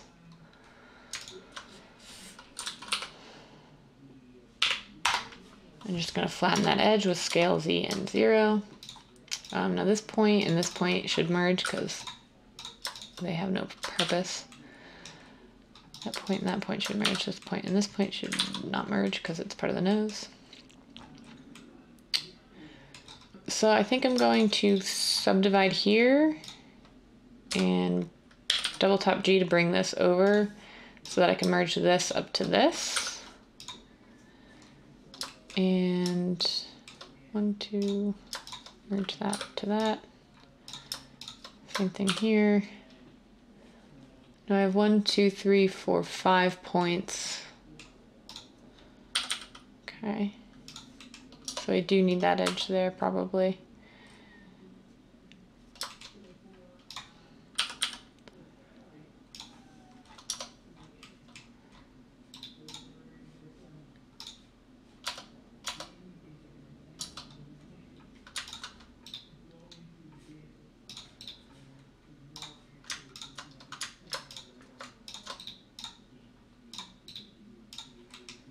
What I'm doing here is marking where I want hard edges to be. So up until this point, we've basically been relying on auto smooth to do this for us, but you don't have to use auto smooth. You can in fact do it yourself. So you can manually assign where you want to be shaded flat and where you want to be shaded smooth. It's just a little bit more work, but if the auto smooth algorithm is not calculating your faces the way you want them to, sometimes it's worth it just to assign it yourself.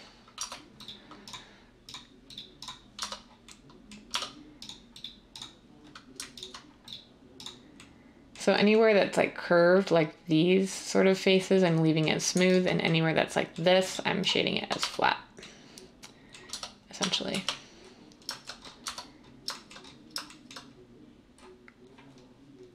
I'm just really bothered by this pinching in the corner, and I'm spending possibly way too much time on it, but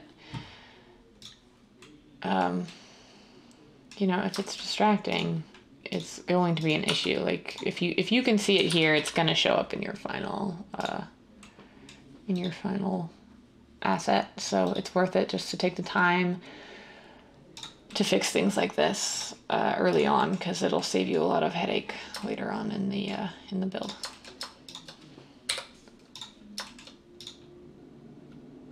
I'm going to dissolve this vertex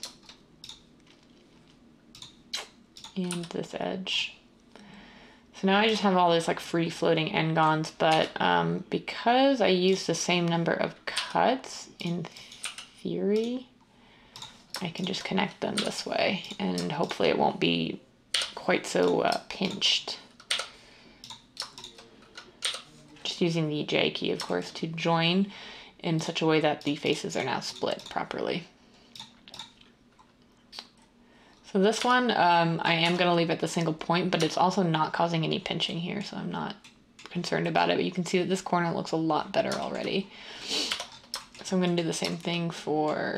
No, I'm not going to do the same thing here, because I only have a single point here. So I probably could have just merged this.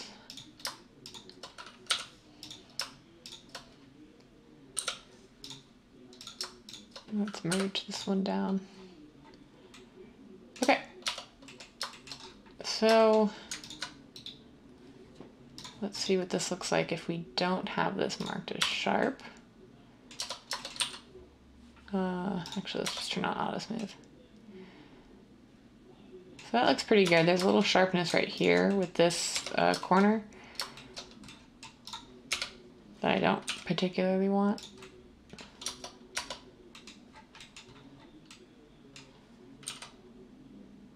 And I just pivoted over to the other side so I can see this unobstructed by the edges that are drawn over it while I'm working with it. So the only thing to note is that when you are looking at the mirror of it, your controls are going to be reversed. So if I wanted to go left, and if like based on this thing, I would have to move my mouse right, because it's mirrored, obviously.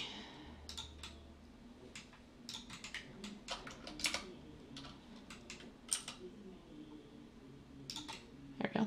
Oh.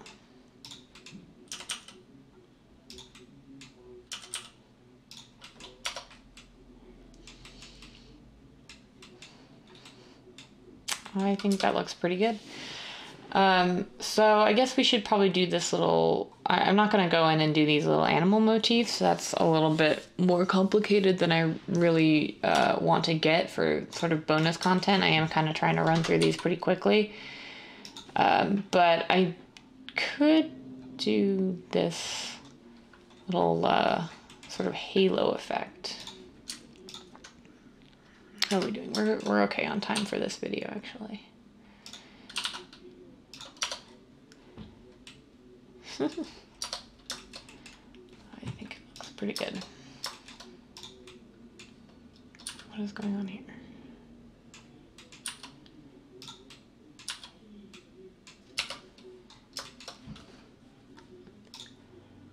So I have some overshoot here for my mirror modifier, so I'm just going to turn on clipping and grab it in the X direction to make sure that everything is nice and tight and the seams are where they should be and everything is clipped together properly. Okay, so basically I want to mimic this shape, so I can probably, I don't need these faces because they're going to be against the wall. So I think the way that I would go about doing this shape to keep the topology as easy to work with as possible is I would select this whole edge loop by holding Alt and clicking on it. And I'm going to just press Shift and D to duplicate it. And I'm going to hit S to scale it until it's about the height I want. And then I'm going to scale it in the X until it's about like that. And then from here, what I might do is rearrange some of these vertices so that they more closely conform to this shape.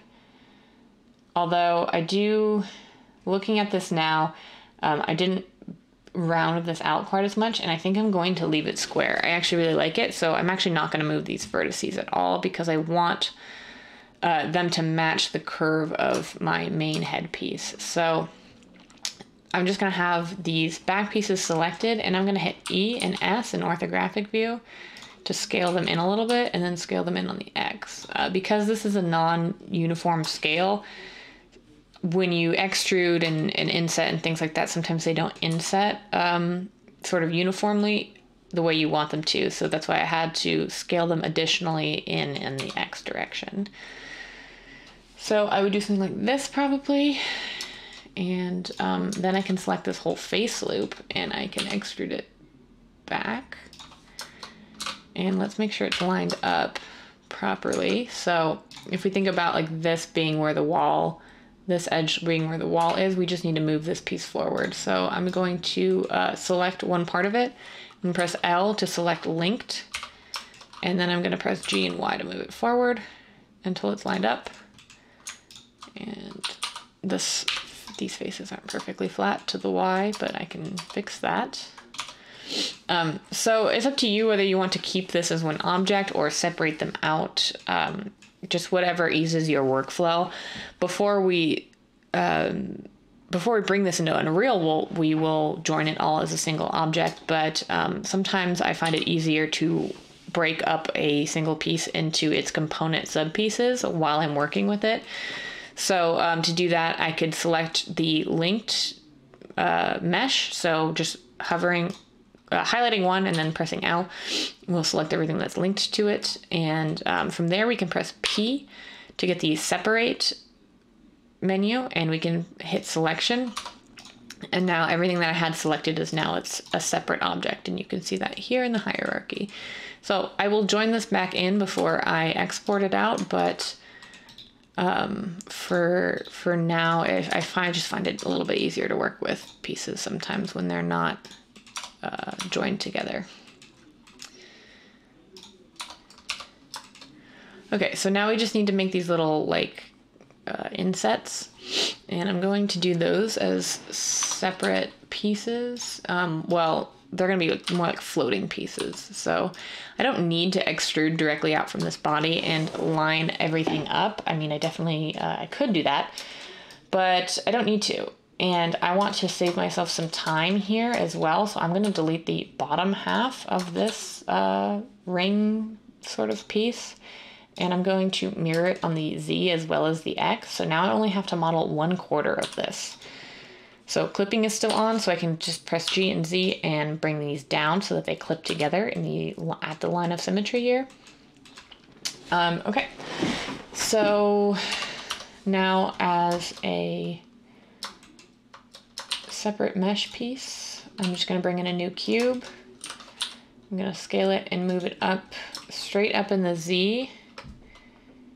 And I'm going to Shift D, duplicate it out to be the second one.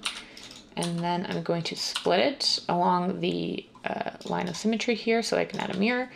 And now I can just have to worry about this one corner, and everything else will be duplicated across. Or mirrored across, I should say. Okay, these little connection pieces, I don't need the top or the bottom face of these, because we're never going to see them. So I'm going to delete them right now. And I'm going to come into top view and make sure that this is just lined up with the rest of the mesh, like so. And the reason I duplicated out my cube first here is that I only have half of a cube here now, and I just wanted the entire cube on this side. So I just duplicated it before I did the mirror to account for that. Okay, same with these. We don't need the top or the bottoms. Let's delete them. And now we can just scale these in on the X. And I can grab this top edge ring and just put it up a little bit. Okay.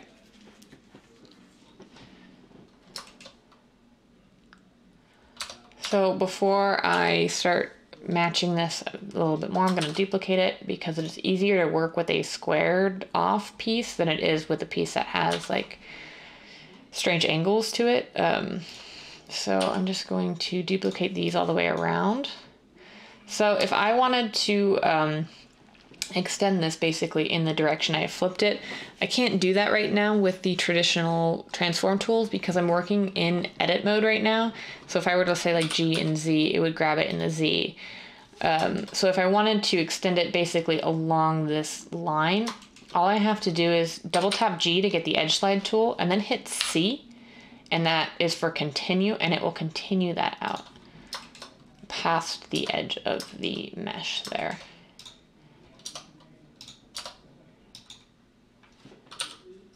Okay, I'm going to duplicate that piece again and rotate this one just by 90 degrees. That one was easy.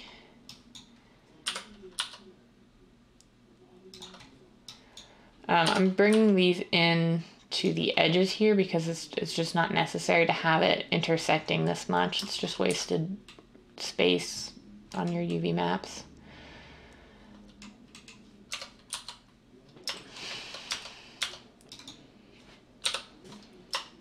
Same thing, just duplicate these down. And if we hit Z on the mirror here, of course it will mirror it based on where its origin is, which is up here. So it's flipping everything up, but we can have it mirror based off of this piece. So if we select this and in the mirror modifier stack, grab the eyedropper and then select the main part, it will mirror based off of this. Of course this isn't perfectly centered, but that's all right. We can fix it.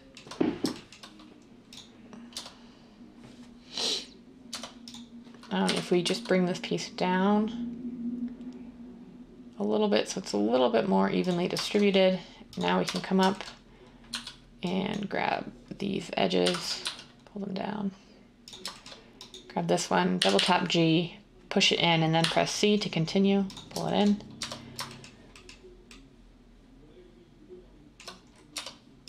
And I'm gonna reset the pivot on this because I moved it in object mode. So it's positioned at the world center, so I can just hit origin 3D cursor because that's where my 3D cursor is, and everything will snap accordingly. So this is protruding much farther than I want from this.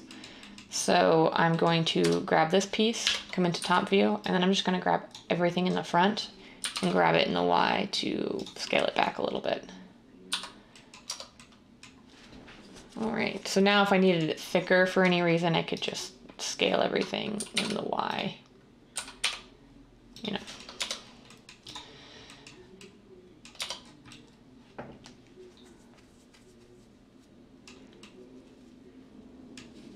We also don't need these back faces if they're going to be against the wall, so let's go ahead and delete all of these. And these. So we just have sort of an open mesh on this end.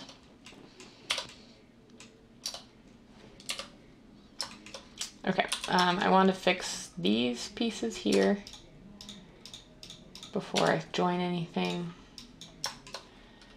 So I'm basically just going to grab this in the X and move it out, and then the bottom I'm going to grab it also in the X and move it in, so it just follows that curve a little bit more precisely. That looks a lot better.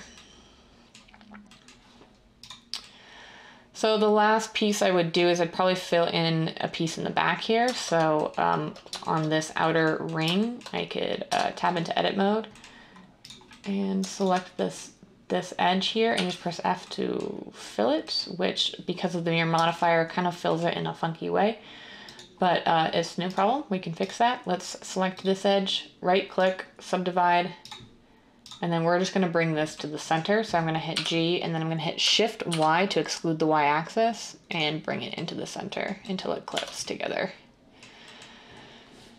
Okay, so this is our piece. We could maybe bevel these edges if we so chose to, but I like it. So let me just fix some of these shading issues and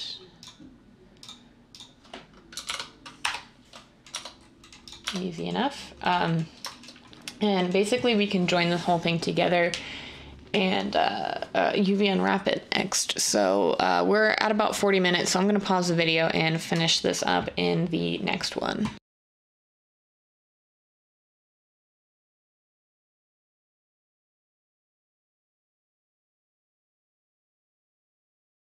Okay, so we left off having just completed the modeling portion for this piece. So now I want to go about adding a texture to it. So normally what I would do is come in here and mark all my seams and get a nice beautiful packed UV map, but that is only going to work if I plan on hand painting this piece or otherwise applying a unique texture to it. And in the interest of time, I want to use a tiling texture for this piece. So rather than coming in and marking and packing these seams as I would normally do for production, what I'm going to do is I'm going to do a sort of hacky way to use a tiling texture here. So again, this is more appropriate for like pre-alpha development, and so take this all with a grain of salt. But what I'm going to do is come into my shader editor here, and up here in my file browser, I've just navigated to the spot on my hard drive where I saved out those tiling textures we made earlier in the course. So if I wanted to use a tiling texture on a piece like this, it's actually pretty straightforward. I have it all set up in material here, so all I did was create a new material and drag these directly in. I only have the base color and the normal connected right now. We can add in the ambient occlusion, but as this is just sort of a look dev, this is sufficient for our purposes. So we need to fix the UVs here because obviously right now this thing has no proper UVs and the texture is completely crazy. So what I'm going to do is come into the UV editor here, and I'm going to select everything by hitting A on my keyboard. And I'm just going to come into front orthographic view here, and I'm going to hit U, and instead of unwrapping, I'm going to pick project from view. So basically what this does is it looks at where your camera is in relation to your piece, and it's just going to project it flat onto your 2D UV space here. So I can scale this up now. And because I have my tiling texture applied, it's just going to tile it straight across those faces. Now you will run into some issues with this, with these faces that are flat from the orthographic view, but it is fairly easy to remedy this. All you really have to do is select these faces. You may need to add some seams in here on these side faces, but let's mark a seam right here just to show you an example. And you can see here on the 2D side on the UV that they're completely flat, which is not going to give us accurate results, which is why it looks so stretched right here. So all you would need to do is to unwrap these. And if you have a more squared off object, it's even easier because you can just select the side, come into side view and project that from views. But I have these rounded corners that I have to contend with. So what I can do here is if I pull up the base color, and now I can see how these are going to relate. So what I can do here is rotate this to be the appropriate direction here. And again, because I'm using tiling textures, it is totally okay to overlap these UVs. You only really need to worry about non-overlapping UVs if you are hand painting a unique texture. So, I mean, how detailed you want to get is up to you. You can come in and try to match the grout lines if you feel so inclined to do so. I'm not going to worry about that too much. So, same thing for these ones. If we select all the sides here, let's do these ones and these ones.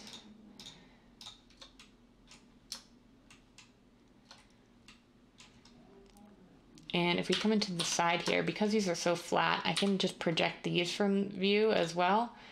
And they will all be projected as squares, as long as they're roughly lined up with the camera. So again, how much you want to come in and match these is up to you, but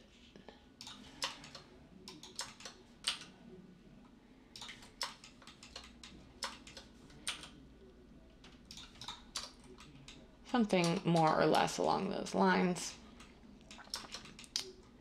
And then I just have to do the same thing with these tops and bottoms here.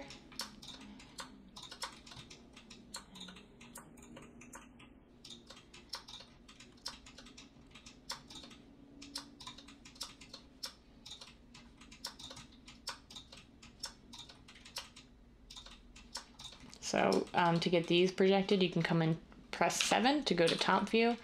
And that will give you a nice view of them. You can hit view, project from bounds, and then however much you want to come in and arrange them on your sheet is it's up to you.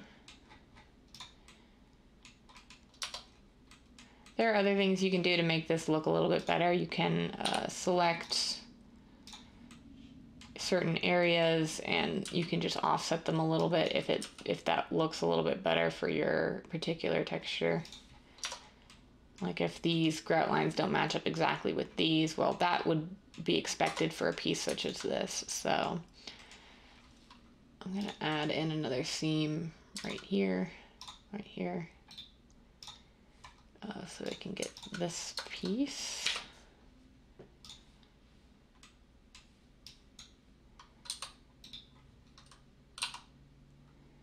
And scale it up till it's about where it should be.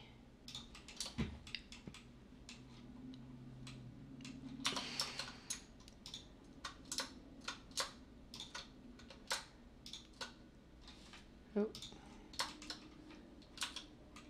We have an interior face here.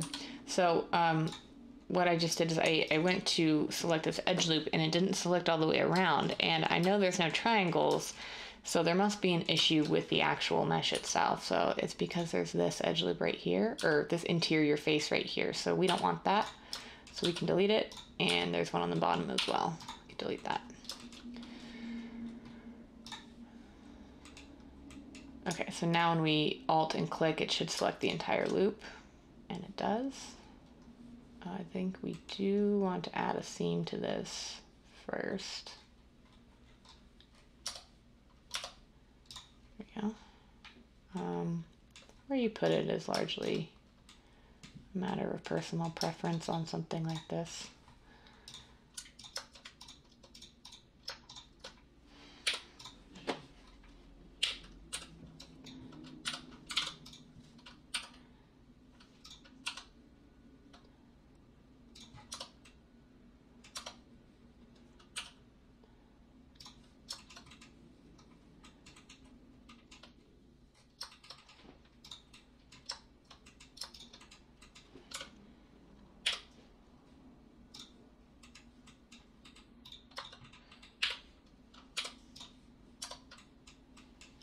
So all I'm really doing, I'm not worrying too much about matching up the grout lines or anything, just because I'm not terribly concerned at this stage getting these textures to be totally perfect.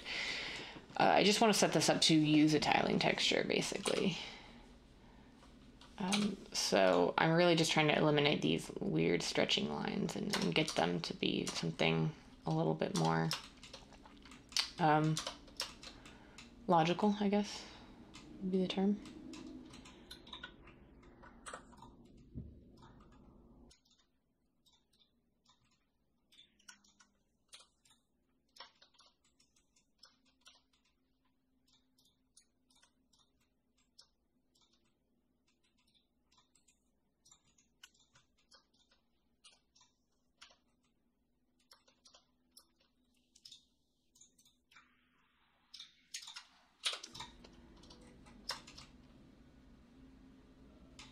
Okay, so I'll have one going sort of around this way.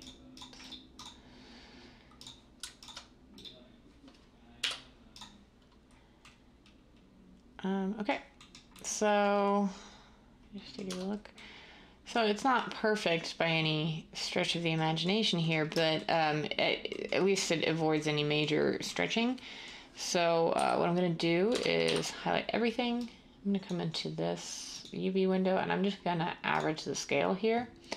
And again, we're using a tiling texture, so however big or small we want it to be, it really, it's largely up to you. And obviously you want to take some time on your own and like match up these grout lines to make it look a little bit better.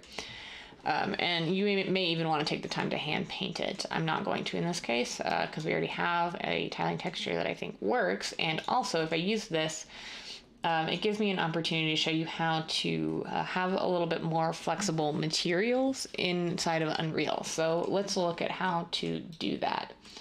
So yes, okay, so I noticed some weird shading right here. There's a discrepancy in the shading between this main piece and this back piece, and that's because the normals on this back piece are incorrect. They're flipped backwards. So if we wanted a preview of how this would render in our engine, we could turn off or turn on backface culling. So you can see that these are all sort of flipped around the wrong way. So let's fix that. You can also tell if you come into face orientation, your back faces will be shaded red. So I'm going to fix this really quickly. I'm just going to hit A on my keyboard, select all, and then Shift and N to recalculate the normals. And now it should look proper in our viewport as well as in Unreal. So let's turn off face orientation and look at it now. And now there's no difference in the shading between those two. And we can just double check here, everything in the back and on the inside is red, and everything that we're going to see should be shaded in blue with face orientation turned on. Okay, so again, not the most beautiful asset in the world, but will definitely work for our purposes. And I even scale that up, down. Anyway, you can play around with the UVs and the tiling all you like. I'm just going to pop this into Unreal so I can show you what's more important, which is how to adjust these materials a little bit more dynamically. So let's get this guy into Unreal. Let's check his dimensions first. Okay, so it's actually quite massive. It's like taller than a person right now. So I'm gonna scale this down to, I'm not gonna be exact because I can always adjust it in the editor as well, but I'm gonna scale it down to something like that. And let's apply the transforms and export it. Call it, yeah, fountain, sure. Export. And now let's bring it into Unreal so I can show you what I mean about those materials.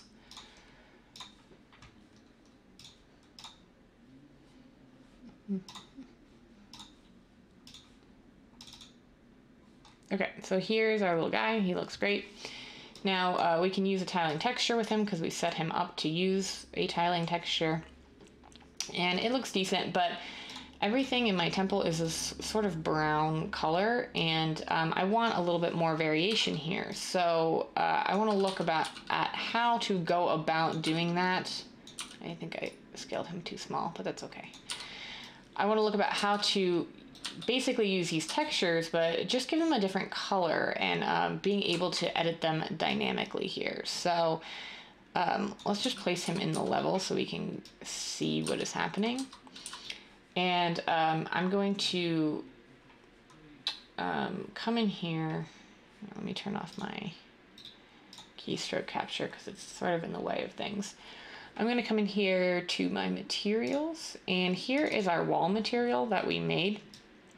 And we even set it up with some parameters to help extend the functionality and to allow us to switch out these textures for different prop objects, like such as this Olmec head. This texture, this material is a instance of this wall. So basically I've made these all parameters and now I can switch them out dynamically. So I just want to extend the functionality of this a little bit more. And what I'm going to do is I'm going to edit the colors of this. So if we type in, if we just hold 3 on our keyboard and click, we will get what is called a vector here. And this is basically just a 3-number vector such as we have been using in scripting. However, these can be represented as R, G, and B. So a value of 0, 0, 0 will give you black. And if you click on this bar right here, you can set the color at will. So I can set it to like something more blue, for instance. And that will give me the numerical values here. So what can I do now is I can sort of overlay this color onto our base color here. So let's try an overlay. Blend overlay. We want our texture to be the base, and we want our color to be the blend. And let's preview the result here. So now we have sort of a blue color, and if I were to come in and change this color, we can change the tint essentially. So if I make this vector into a parameter, I can dynamically change the color in any material instance I choose. So as a default, I'm going to set it to white, so that essentially, actually I'm going to set it to 50% gray. So it essentially gives me this exact color. If you blend and overlay with 50% gray, it won't really change it. And if we right click on this color node now and convert it to a parameter, let's call it tint. Well, now if we save this,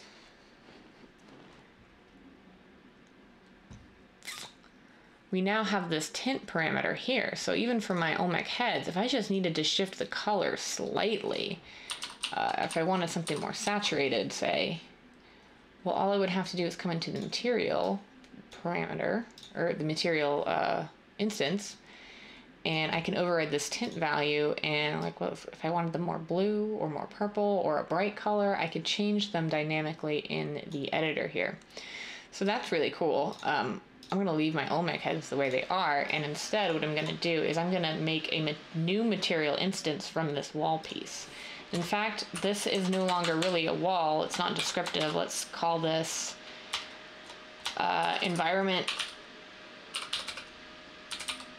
So I've put MM for master material _ environment. So now I can, anything that uses these basic environment maps that I'm using for these pieces can use this as a master material. So let's create a material instance. Let's do wall tile 01. And now let's change the tint of this to something in a cooler color. I'm gonna go not super saturated, but I just want it to be a cooler gray. So I'm just gonna put a slight blue on this and save it out. So now I can use this material instance to just get some color variation here. And now these stand out from the wall a little bit more than they did before.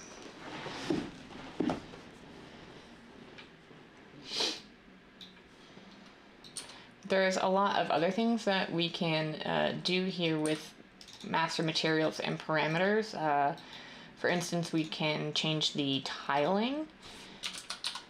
If we put in a texture coordinate node, this will give us access to U tiling and V tiling here. So basically, if we increase these numbers now,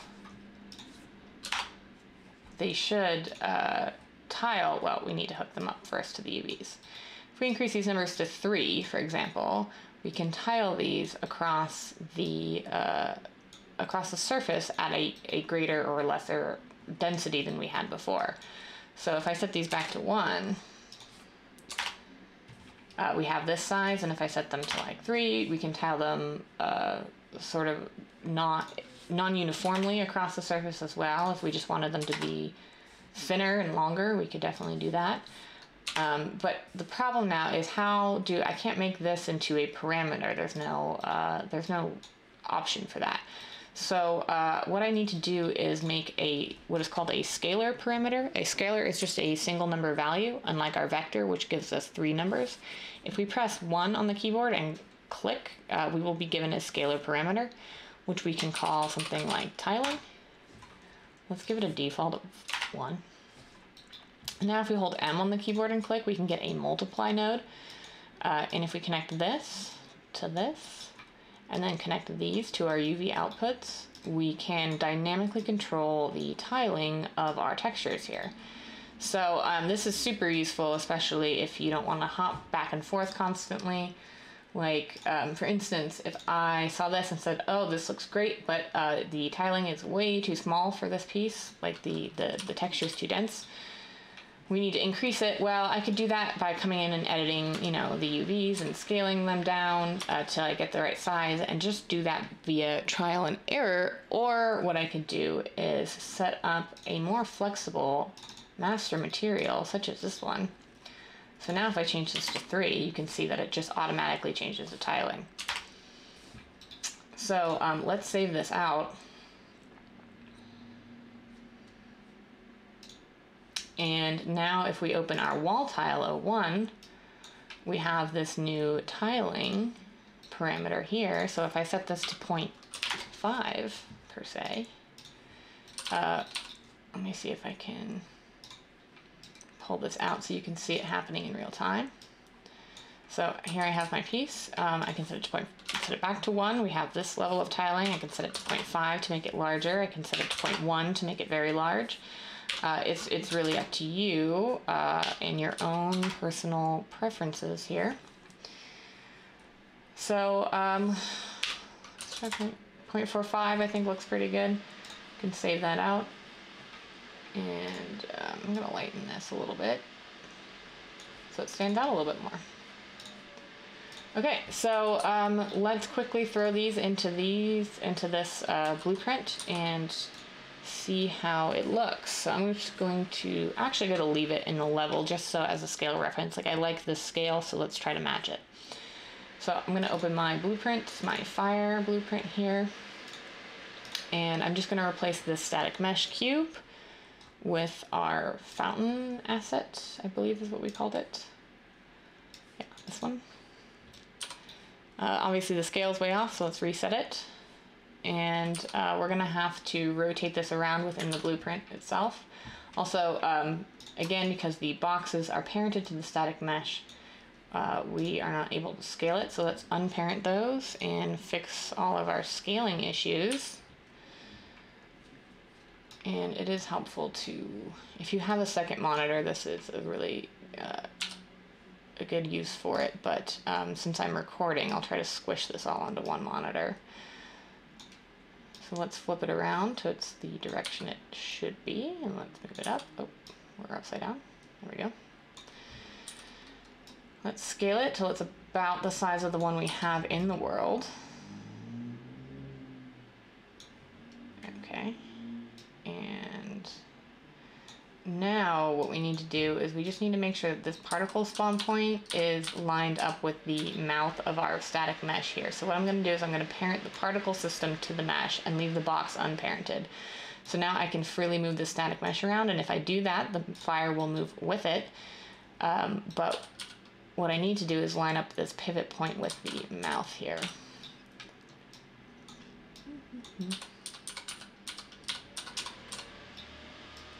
Something like that. Let's compile and save, and we can close this out. We can delete this static mesh from our level, and now we have our little pieces lined up against the wall. So let's make sure that they look okay in testing before we wrap this up. I'm gonna hit play from here.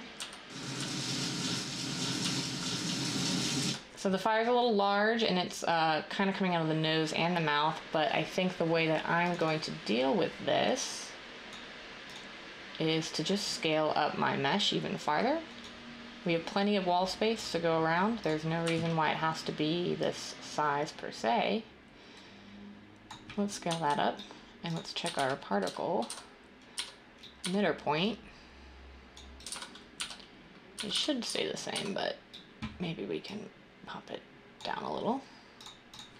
Okay, let's check it again. Let's get rid of this annoying thing. Okay. Yeah.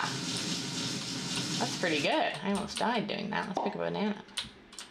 Okay, so that's gonna wrap it up. I'm very pleased with this, at least as a sort of alpha asset. So in the next one, we're going to continue moving forward, replacing these prototype meshes with some actual art assets.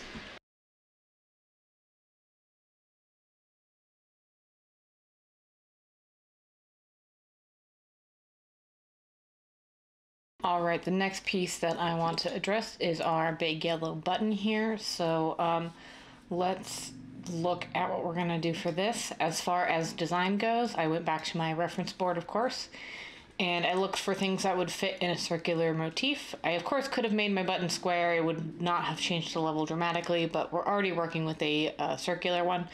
So I found this image, and I like it. It's simplistic, but it's got some visual interest into it. So we're gonna do these sort of simplified sunbursts for our design. So let's hop into Blender. I just have a new Blender file up. I'm just gonna delete everything because we're not even going to start from a cube.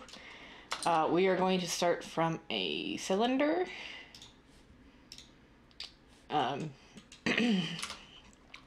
so I'm gonna turn on snapping just to get it sort of a base level with where we're at.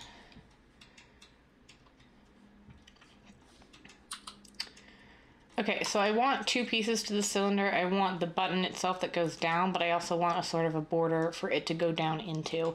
So what I'm going to do is I'm just going to duplicate this mesh and scale it up in the X and the Z axes, the X and the Y axes, not the Z axes, so it's the same height here, and I just hit Shift Z to do that. I apologize, I keep forgetting to turn on my keystroke capture at the start of these videos, but I remember now, so that's what matters. Okay, so this is going to be my like sort of outer ring border, and then this is the smaller one is going to be my button. So I'm going to start with the border, and I'm going to delete this bottom face because it's never going to be off the ground. And I'm going to come in with this top face here in top mode. And I'm just going to inset it, and we can even switch to wireframe to get this really tight into the button itself. We don't want there to be a big gap. Okay, so from here I'm going to extrude downwards, and I still have snapping turned on, which is fine, but you can turn it off if you need to. And the next thing I want to do is I'm going to bring this one in slightly on the X and Y axes here. And then we're never going to see this face because it's going to be underneath the button at all times, so we can delete this face.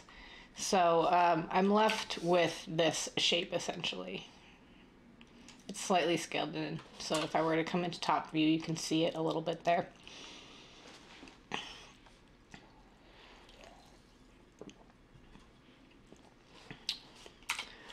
Okay, let's leave that for now and come to this portion. So same thing with the button, we're never gonna see the bottom. So we can delete it. And then this, I'm just gonna hit G and grab it up to separate it.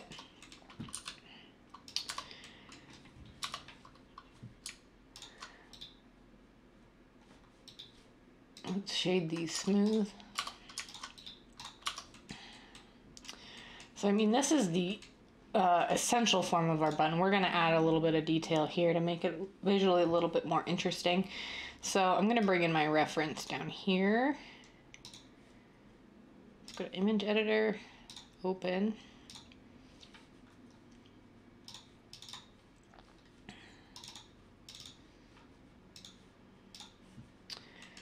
Okay, so this is pretty straightforward, and although this reference is asymmetrical, I'm probably going to make mine symmetrical to speed things up. So I like to do all my circular insets before I split this into a mirror modifier, because it's really hard to use the inset properly. Once you have this mesh split up, Blender doesn't really know how to account for the modifier.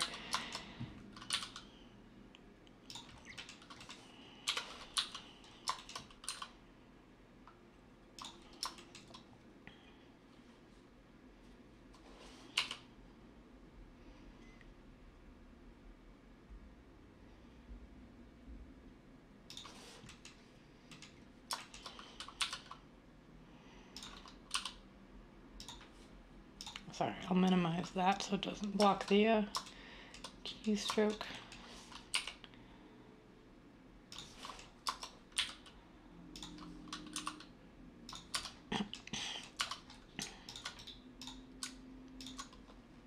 A nice thing about Blender 2, I don't know if I've ever mentioned it explicitly, but in case I haven't, you can repeat your last operation by hitting Shift R. So my last operation was to shade my faces as smooth. So I can do that across everything by just making my selections and hitting Shift R.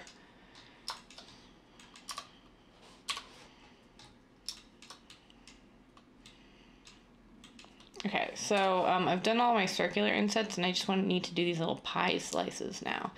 Now, because of the nature of this cylinder and how it's constructed as a primitive, I already have my little pie slices here, but I can speed this process up a little bit if I break this down into a mirror modifier. So I need to join those faces together so I can split that. And make sure you do your box selections in wireframe, otherwise you won't select through the entirety of your mesh.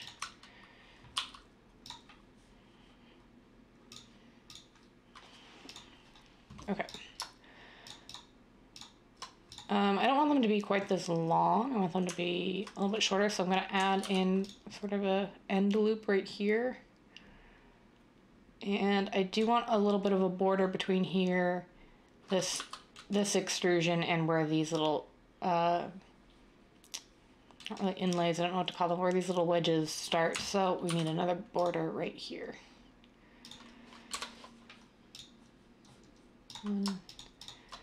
So I'm going to select them to be too wide, and on the line of symmetry I'm only going to select one because it's going to be mirrored, so it will be too wide as a result.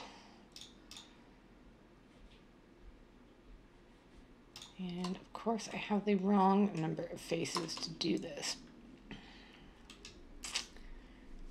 Okay. I mean, it's asymmetrical in the picture. I guess I can live with it being asymmetrical in 3D as well. Okay, so now I want to scale these in so that when I'm viewing this from the top, I can see them properly. But if I were to do that now, that's not really a good result. So the way I would go about this is to change my pivot point to individual origins and then scale.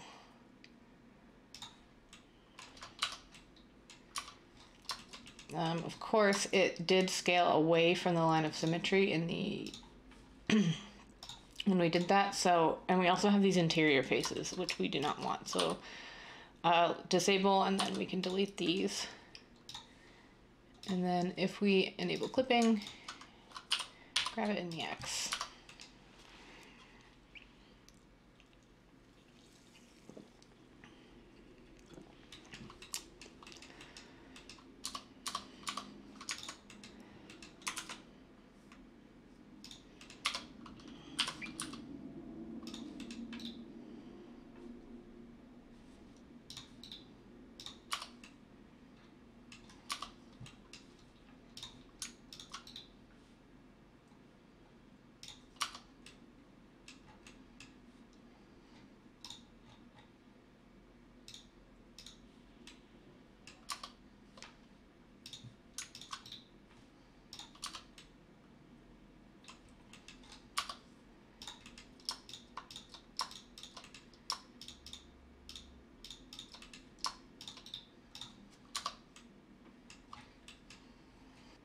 Adding a bevel modifier will sort of programmatically bevel all your edges. We've talked a little bit about beveling, but we've not really talked about the modifier because I find it a little tricky to use, but it can give you a good preview that allows you to see things a little bit more clearly.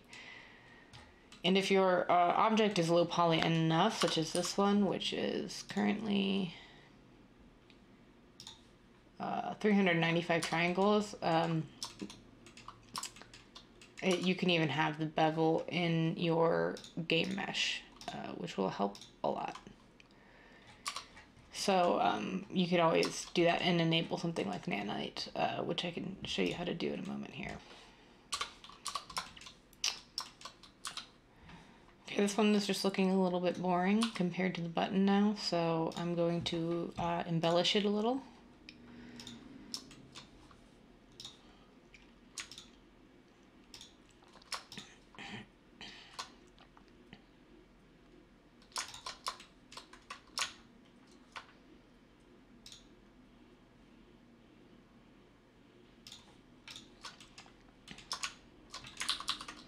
Okay, so I've just made a selection of some edges. I'm gonna sort of break these up into individual bricks by beveling out a little grout here, and then we can extrude it in.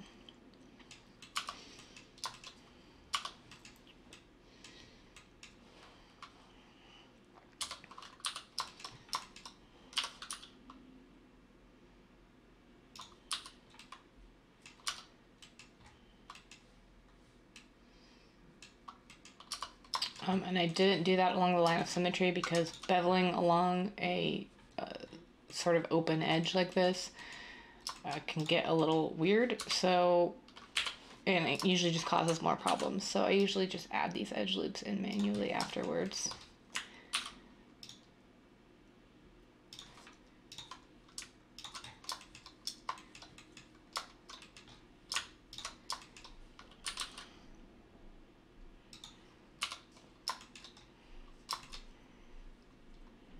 Of course, you do have to account that they will be double wide, so we need to move this edge loop in a little bit. Let's line this up first and delete these interior faces.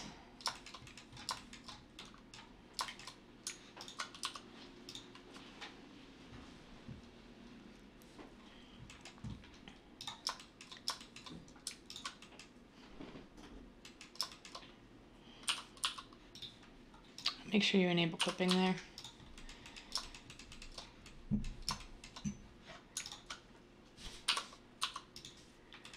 And then I've lost my little face loops here, but I can solve this really easily if I select both these edge loops with Alt, and I can right click and bridge edge loops there. And then same thing on that side.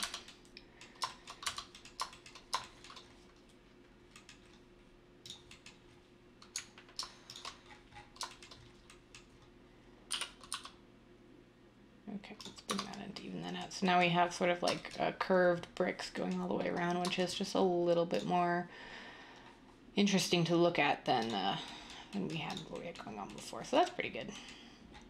I'm happy with that. So yes, let's get this UV unwrapped and get a texture on it in the next video.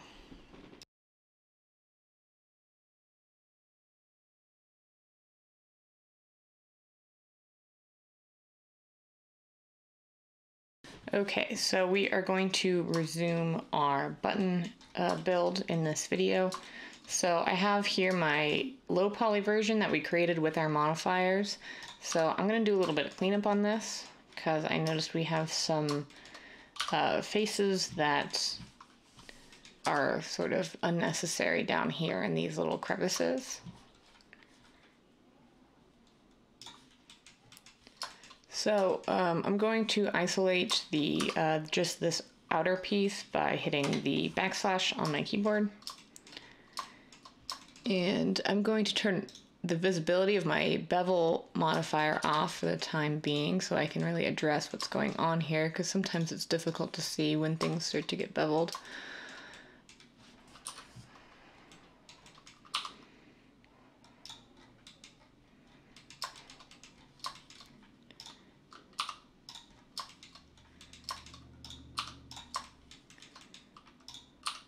So I'm just deleting these extra faces.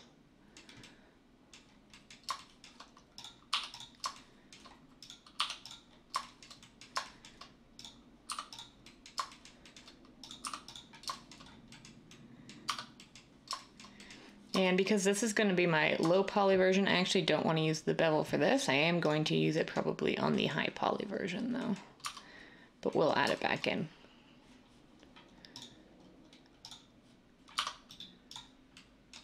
Fixing the smoothing there just by turning on auto smooth here in the object data and then right clicking in object mode and shading it smooth. Okay, let's bring back our first piece, and same thing, we don't need the bevel on the low poly. It just helps with visibility a little bit, but it creates a lot of extra faces. This one looks pretty clean actually. Okay. So what I'm gonna do now is I'm gonna duplicate this entire collection just by right clicking. And this is going to be my high poly version that we're gonna do a little bit of sculpting on. So let's uncheck our low poly for now and just work with our high poly. Now remember that we're going to sculpt, so the mirror modifier is not going to work. So to not lose any information, let's just apply those. And let's put on a multi-res.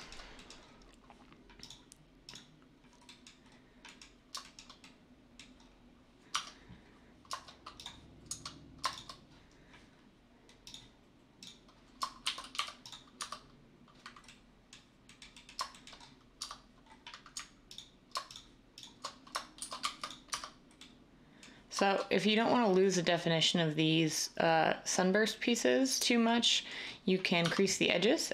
So all you have to do is select them and hit Shift E to bring up the crease slider. And then if you want it to crease all the way, you just hit 1 for a full value of 1, and that will make these edges nice and sharp. I'm just comparing these to the uncreased ones. And to get these corners, we'd also have to crease these edges as well. So Shift E 1.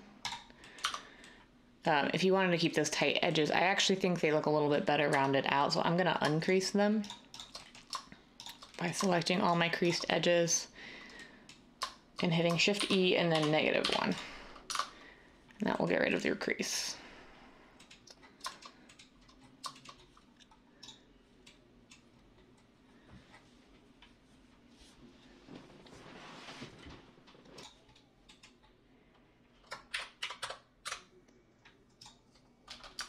It's also possible to do a partial crease. I typed in 0.45 there for like a just under halfway crease.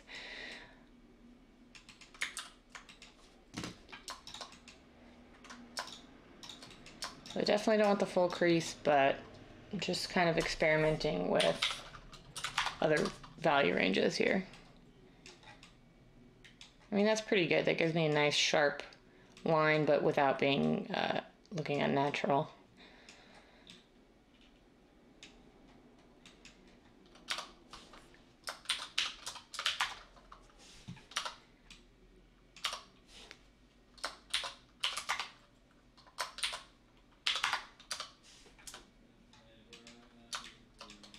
So all I'm doing here is experimenting with different values for the crease.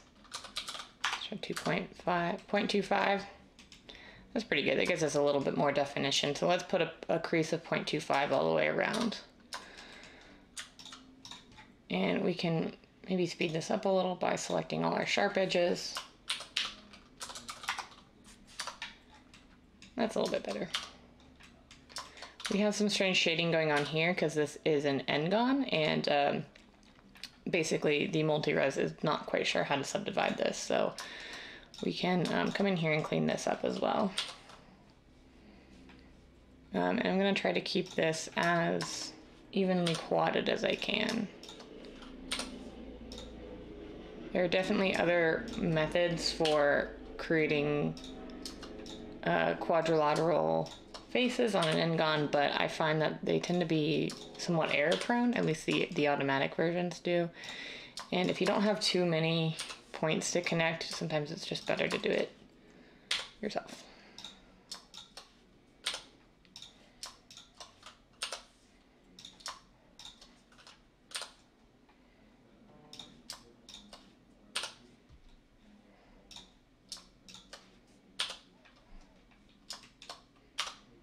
So now we're not seeing as much pulling right here. A little bit here because these faces, although they're quadrilateral, they're kind of a strange shape, but definitely a reduction in the pull there. I believe we got these ones as well, but let's just double check.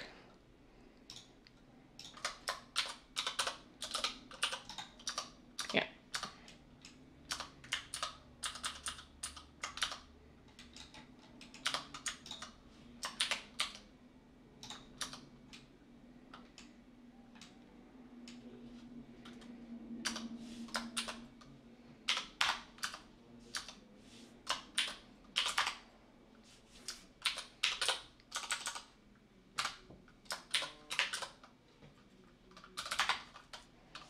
I'm just giving these center ones a slightly stronger crease because I just don't think 0.25 is quite enough.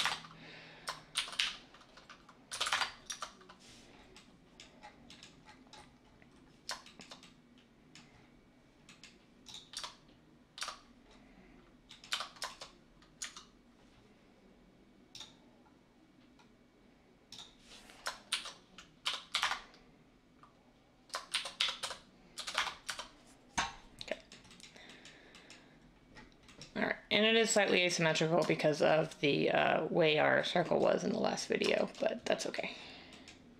It is asymmetrical in our reference as well.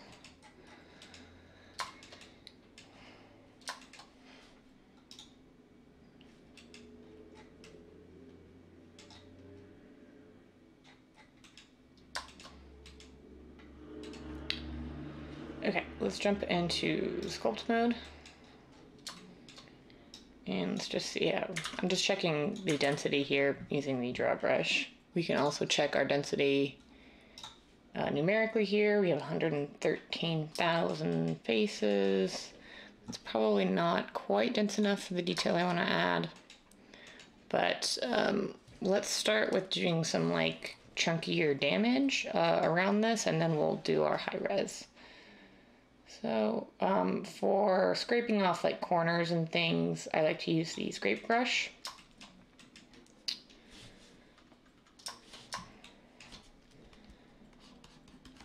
So I'm just going to come in and sort of give all these like corners a little bit of wear.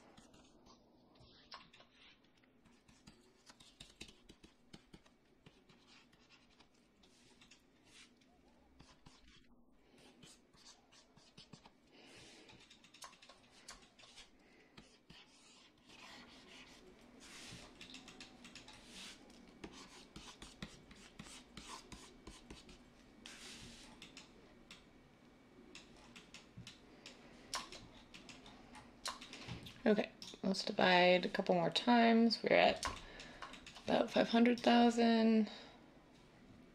I find that 1,000,000 tends to give you a decent level of surface detail without completely crashing your computer, depending on your build.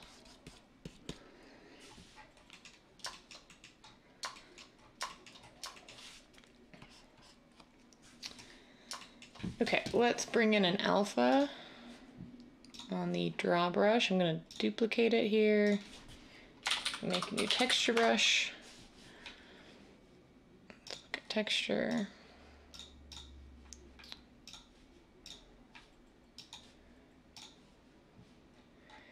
And I have this KD Rock 09 from the Pixelogic resource library, which I discussed in a previous video.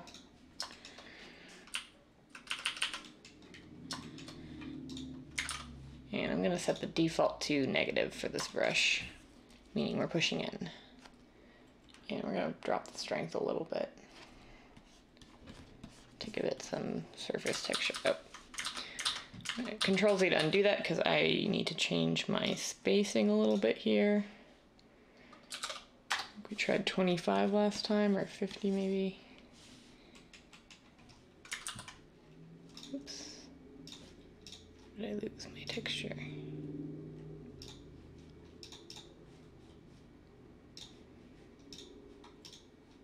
Oh, I think I undid through my adding my texture in accidentally.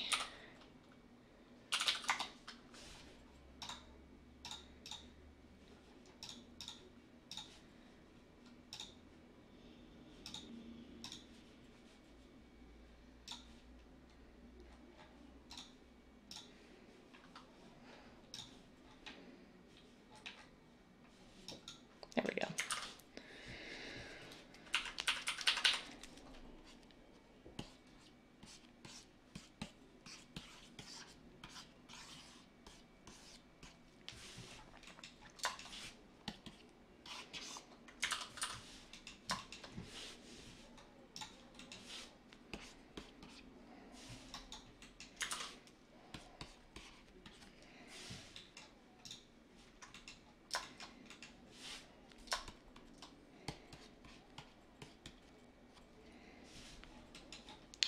You'll notice there's some stretching of the alpha right here. This is because my underlying geometry doesn't really have even squared off faces. These faces are elongated and rectangular. So if we kind of erase that with the smooth brush, let's come back into object mode and let's go to drop our level viewport down to 0.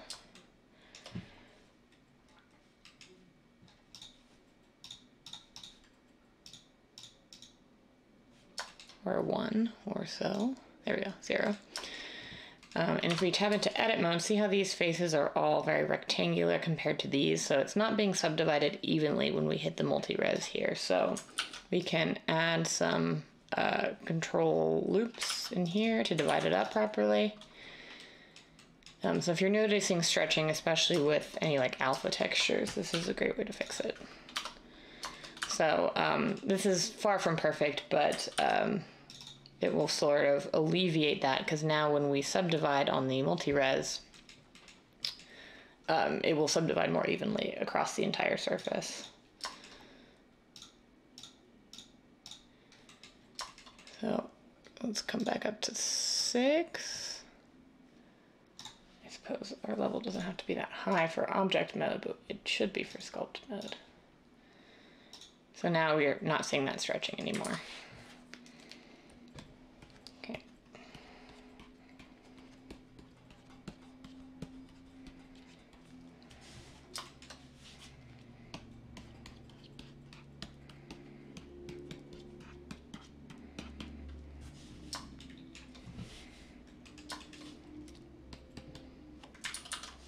That's a little too intense.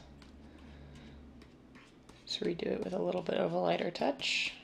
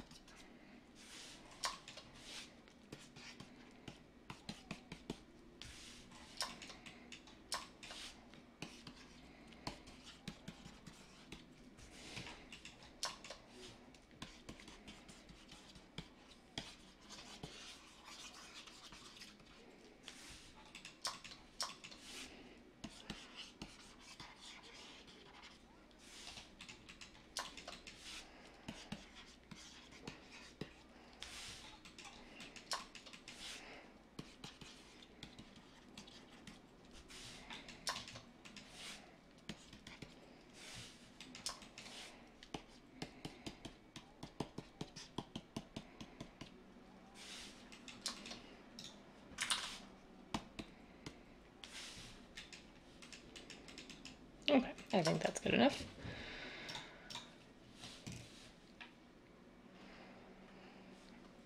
I'm going to drop the level viewport down on this just to save on a little bit of performance. I'm getting a little bit of lag when I pop between things, but the sculpt is all still there, even though I've lost a little bit of detail in the viewport. I'm going to bring back my outside piece. Don't forget to save your work. Okay, same thing here. We can add our multi-res. And if we have any faces that are uneven, now would be the time to subdivide these a little bit. I think these are going to be okay though. Maybe just one across the top for these. Okay, let's go into sculpt mode and let's start subdividing. And again, if you want to crease these edges to get a sharper point, you definitely can. I kind of like these a little bit rounded. Let's just see how it looks with a slight crease though. Maybe 0.2.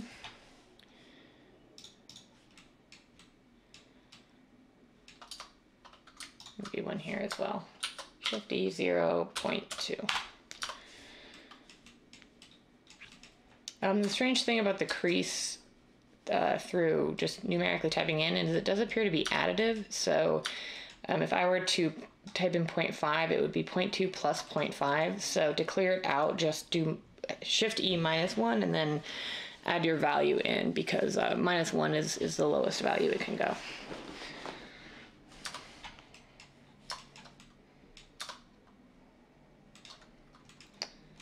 Let's see if these look better or worse with the crease.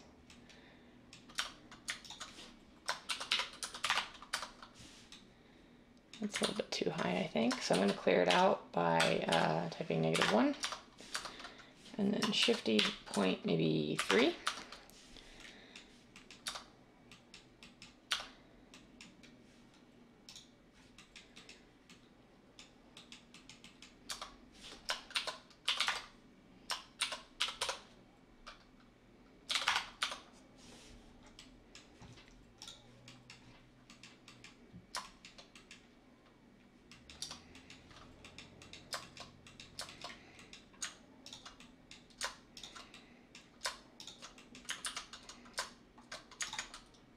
I'm going to delete this edge loop here because of the subdivision issues I was talking about, how if you don't have your faces subdivided relatively evenly, sometimes you get some strange results.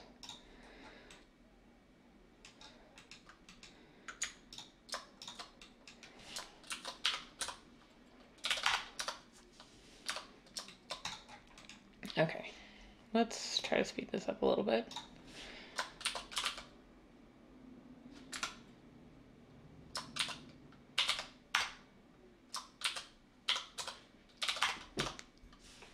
Okay, I think that looks pretty good.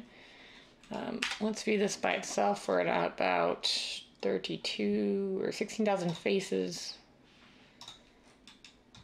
So we need a few more subdivisions here.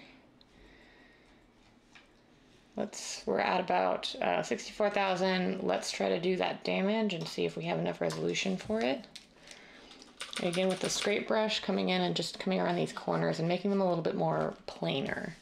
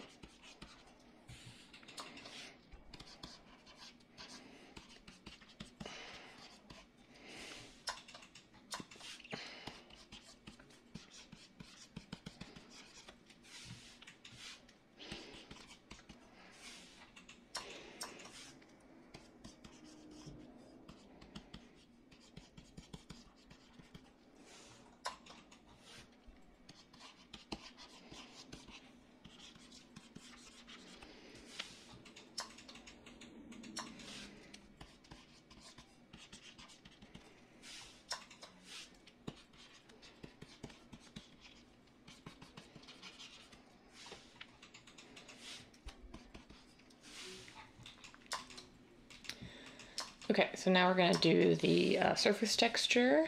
So we need to subdivide, I think maybe 2 more times to about 1 million. And let's grab our texture brush, which we still have. And all the settings should be the same.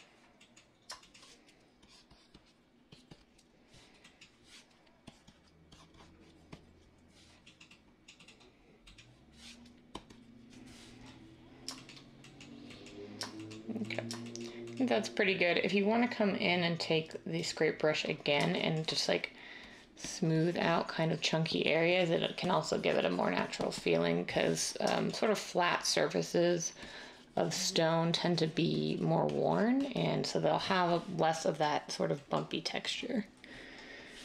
But I think this is good enough for our purposes. So let's bring back our button. So this is going to be the whole high poly sculpt. Again, maybe not the best sculpt in the world, but I think it'll work.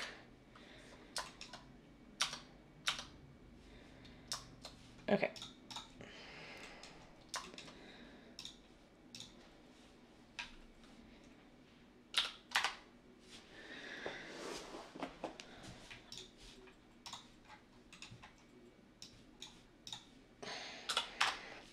Okay, so I'm not going to bake this from the multi-res because I've already done some extra subdivisions and things like that on the low version. So I'm just going to bake it from selected to active the way we have for our other pieces. So we are done with our high poly for right now. So let's go ahead and hide it. And let's bring back our low poly because we still have to unwrap our UVs for this. So let's jump into the UV editor. And if you're ever unsure of where to start with UVs, one good trick that I haven't really discussed so far in this is to use the Smart UV Unwrap. So I'm actually first going to apply my mirror modifier because I don't want the textures to be mirrored. I want them to be unique across the surface. But I use this pretty sparingly. It works better with simplistic objects such as this one. It's not so good with organic such as characters, but there is this option here if you press U on your keyboard for a Smart UV project. So it will look at the shape of your object and try its best to auto unwrap it for you. So I tend to use this more as a jumping off point than a final result, but if the object is very simple, sometimes it works really well. So you'll get this little dialog box, asks you how far you want your margins and things like that. So let's just say okay. And this is the result of this entire piece. So this is actually pretty good. It does need a little bit of cleanup though. So what we can do here is that you'll see it hasn't created any seams on our island. So if we wanted to see where our seams were, we could highlight everything in our UV editor and come up and say seams from islands. So now we can see them. So you can see that there's some issues right with how it projects this, like it got a little confused around this edge. So this is not a very clean seam. So I would come in and clear this up and clean this up now.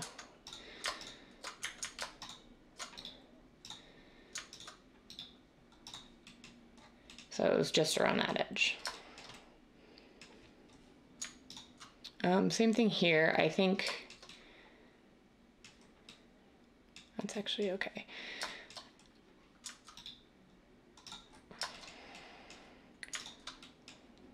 So there's like a seam here and then one here, but it makes more sense just to cut straight across the entirety of the this loop right here.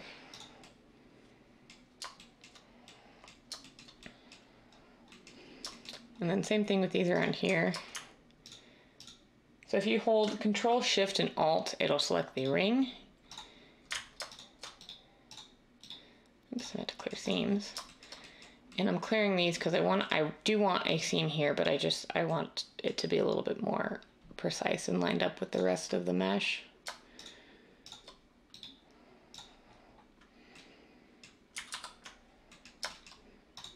think I'm gonna clear this one as well.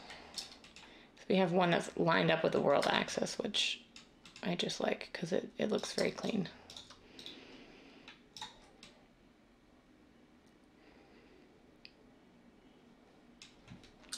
Okay, let's see what our new UVs look like.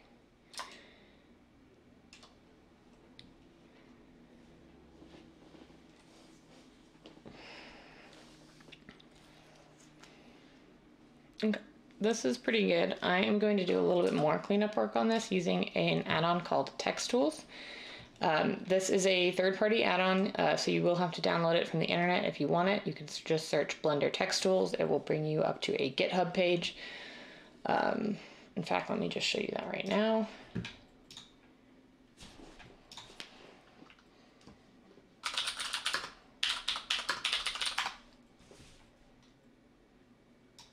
So if you just search Blender Text Tools, it'll bring you this GitHub page. You can come and download the latest release here. It will give you a zip file. And you don't have to unzip it. You just have to go to Edit, Preferences, and then click on the Add-ons menu. You just have to click Install, locate wherever your .zip file is, and hit Install, and it will install it. And then from there, you just need to enable this checkbox, and you will have that there. This is not totally necessary. There are other ways to do this, but for me, this is a great way to clean up UVs. This is a really useful tool, and it's totally free to use. So the one thing that I use it for the most is for cylindrical layouts like this. Whenever we have pieces that are slightly curved, we can increase the use of our UV space here if we straighten them out. So we can hit rectify on these and they will straighten out, and then we will be able to pack them a lot tighter.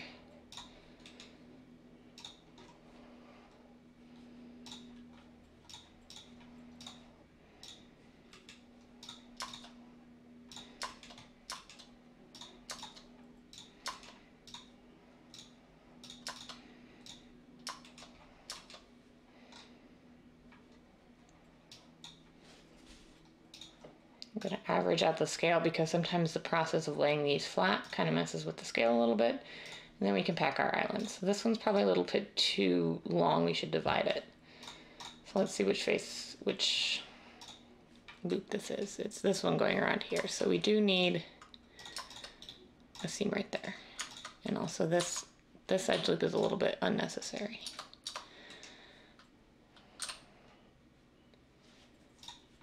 So let's lay out this one again. I'm just gonna lay out this one because I don't want to lose all the rectifying I've done already.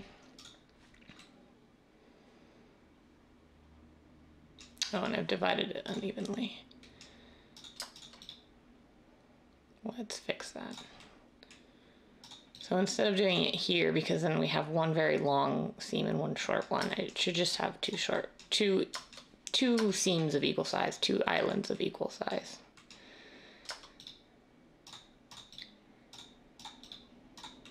There we go.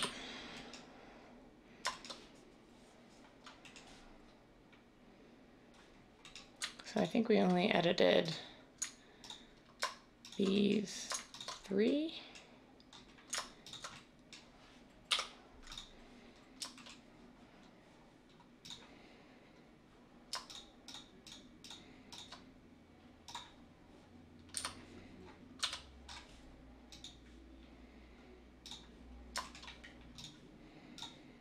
So there we go. We have a much more efficient use of our UV space here. I'm not quite done with this yet because I want both of these pieces, although they're going to be separate pieces because we need to animate them separately, I want them to share UV space, so I only need to make one material for them. So we're not quite done with this yet.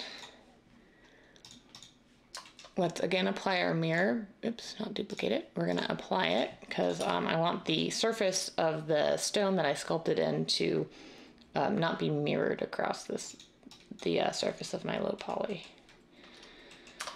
So same thing, we can start with a smart UV project just to see what we get. This is kind of a mess though, so I'm actually not going to even bother making seams from this. And I'm just going to do it by hand.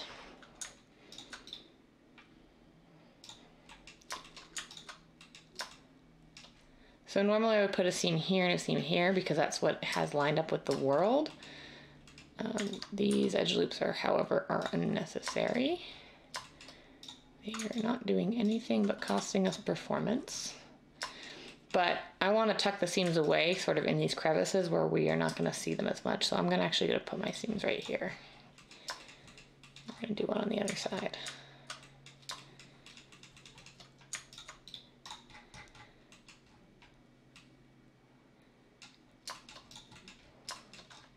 And then we do, everywhere that we have it over a 90-degree angle, we do need to have a seam, otherwise it will not shade correctly. So let's select our sharp edges here and mark them as seams. And we will end up with a lot of little tiny islands. Sometimes that's just unavoidable based on your shape, but at least we won't have these big things. Well, I guess we still will. Not uniform scale. I just got an error message down here that said my scale was not uniform, which results in some interesting shaped UV islands. Okay, let's average our scale. And then to get them all packed on the same sheet, all we have to do is shift select both of them in the viewport and then go into edit mode and select everything. And now we can average our scale one more time and pack our islands. And I think that margin may be a little bit too large. Let's try 005. That's a little bit better. It's sort of a trade-off between not wanting to waste too much space in between, but also not wanting them to be packed too tightly together. Okay. We can always double check this by putting a UV grid on it.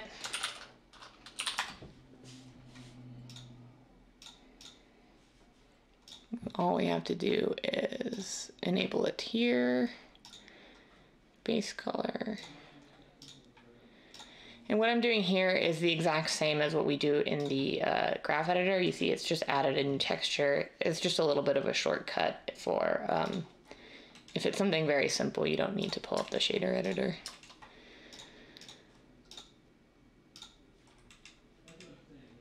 Okay, that looks roughly uniform.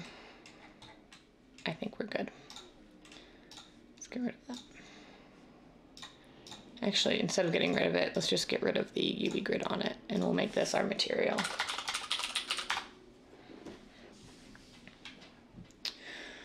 Okay, so we are going to pause the recording right here, and when I come back, we are going to bake out our normal maps, our AO, and then do a little bit of texture painting for this.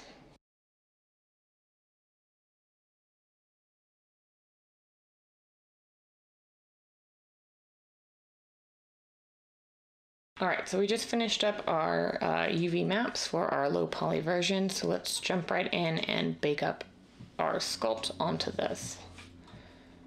So again, this should all be pretty much review at this point.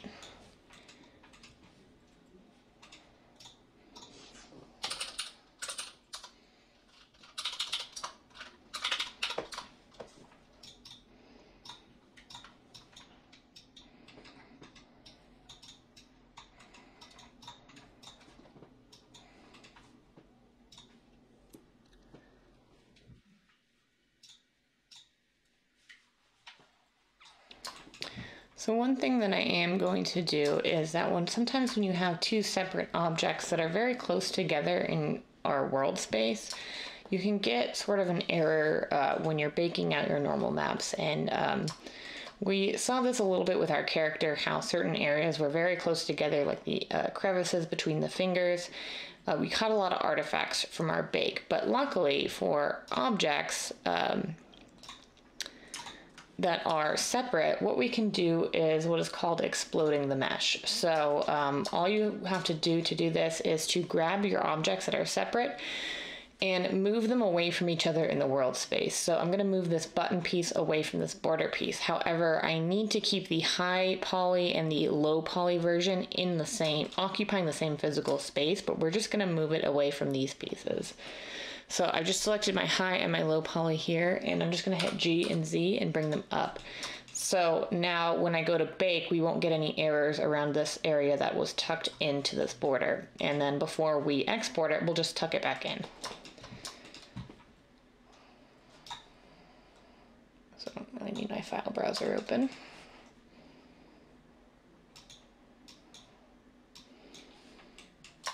Okay, so let's select our normal here. Change our render engine to cycles, our device to GPU. I'm going to turn our samples down until we know our settings are correct. And we're going to change this to normal. Selected to active.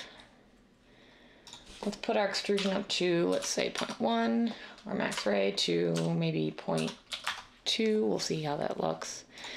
And the margin we definitely want to take down to maybe 2 to 4 pixels because we have our UV islands packed so tight. With margins this size, we're going to get some bleed over onto our other UV islands, which we don't want. Okay. So the way that I would go about this, to get this as a clean bake, either join your objects together and separate them out again when you're done, or you can uncheck clear image for your second bake. So I'll show you what I mean. Because we're doing selected to active, we can really only have one active object in our scene at a time. So if I were to select these and then these, one of these would not be the active item, which would affect the bake. So I'm going to do these one at a time, and I'll show you how that works. So we have our high poly selected, we have our low poly active, so let's just hit bake.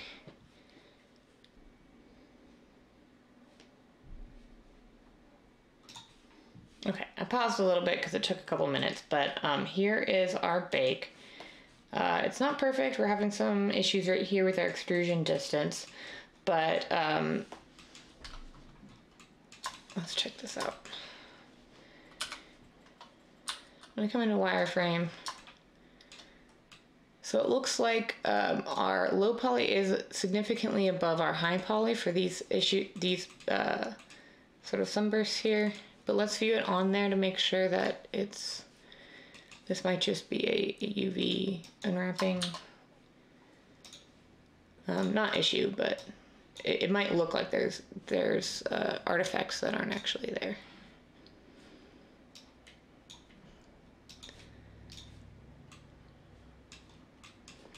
And of course our color space is incorrect. So let's save this because we cannot edit the color space currently until we save this externally. Let's go ahead and save this as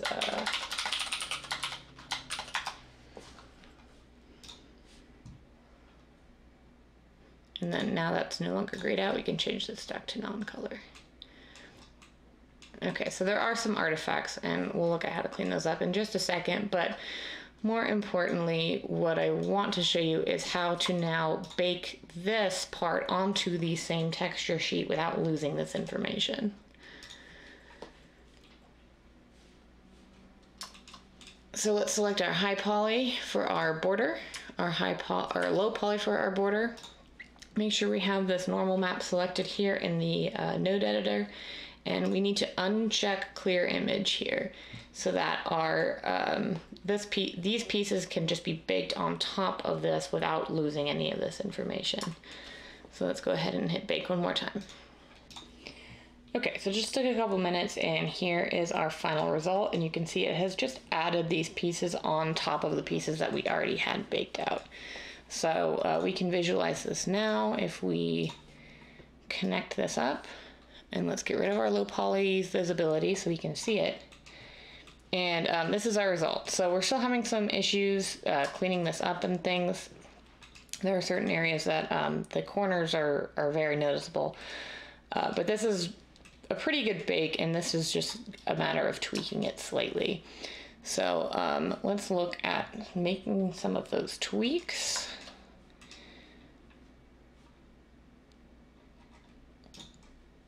So I'm going to hide the button portions, and I'm just going to look at the border right now. So basically what is happening is that our corners are too far away from our high resolution sculpt. So we just need to bring those in a little bit closer. So the way that I'm going to do that is to select these outer edges here, and I'm just going to hit Control and B to bevel them so that they're a little bit more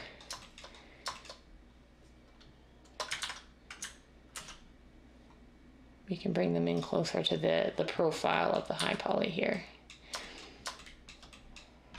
I'm going to do the same thing on the inside.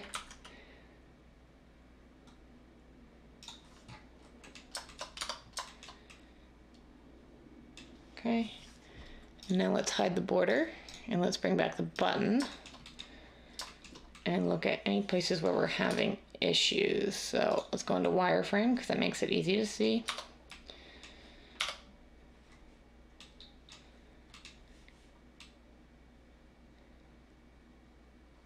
And it looks like the same thing here, basically, around the tops of these edges right here. If we were to select all of them around and bevel them a little bit, we'd probably get a cleaner bake.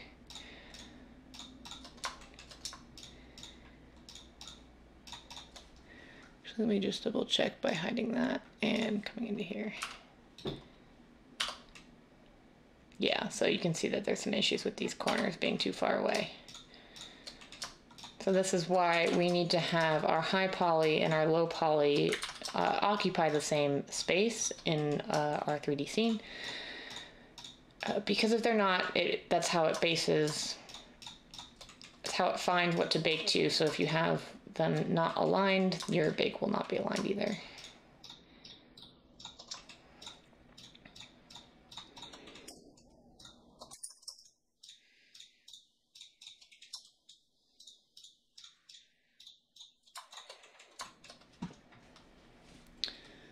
Okay, we need to bring back the high poly to make sure that we don't go too far. Let's give this a slight bevel. Okay. Now it's created all these extra UV islands here, so we need to fix that. Because I beveled from a spot that had a seam, now we also have these as all separate islands, and it's probably going to mess up our UVs.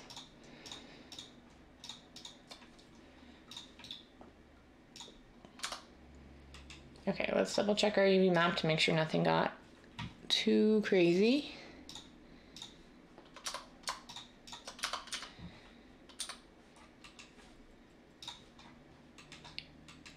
Okay, that looks okay to me. And also, if we shade this whole thing smooth and make sure that this is shaded smooth as well. We have auto smoothing on for both of them, so you may not see a change depending on the angles you're working with, but I find that the best results happen if you smooth your low poly mesh. Otherwise, you'll see some faceting in your normal map, some hard lines, and that is just to correct for the sharp edges that you have going on in your low poly. So if you smooth it first, those sharp lines in your normal map will go away. So this is a good opportunity, since I have to bake again anyway, to show you the other method of baking two separate objects together, which would be to join them first. So I could take the border and the button here in my low poly and hit Control and J to join them as one piece here. So now if I were to tab into edit mode, they're all a single unit and I have them moved away from each other.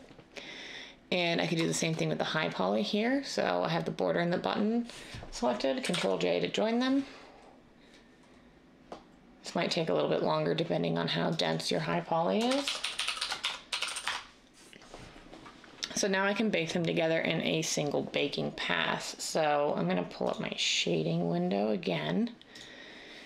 And I'm gonna disconnect this normal map here for now and select it in the viewport, or in the shader viewport. And now I'm gonna select my high poly and then Control, select my low poly, and we can hit bake again.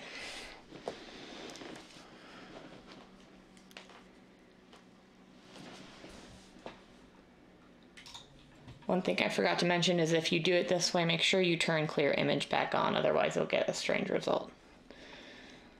So with clear image on, we're gonna hit bake. Okay, so here is our fully baked result. We did it in one pass. Let's make sure we save it. And we can connect it back up to look at the results. Okay, there's still some artifacts here, which you can fix by tweaking your values for your extrusion distance here and your max ray distance. Tweaking those values will help get rid of these artifacts. So I'm going to pause the recording and do a little trial and error and see if I can't clean this up a little bit more. Okay, so this was my final normal map bake. My settings, I set the extrusion to 0.05, the max ray distance to 0.3, and the margin to 4 pixels. Seemed to give me the best results. There's still some artifacts here. You can match this corner a little more tightly. And there's a little bit of artifacts in here, but you can go and fix those in Photoshop the way we discussed in previous videos. But in the interest of time, I'm going to move forward with this. Also, if you find yourself having to do a lot of trial and error and it's taking a long time, it's totally fine to make a smaller version of your bake first for testing until you get these settings right, and then bake out to a 4K texture. If you are using 4K. Otherwise, it's fine to use 2K for your final build as well. So I'm going to delete my 2K testing texture, and I'm going to bake my AO. So I'm just going to hit Shift-D in the nodes to duplicate this out. And from here, I'm just going to create a new ambient occlusion texture.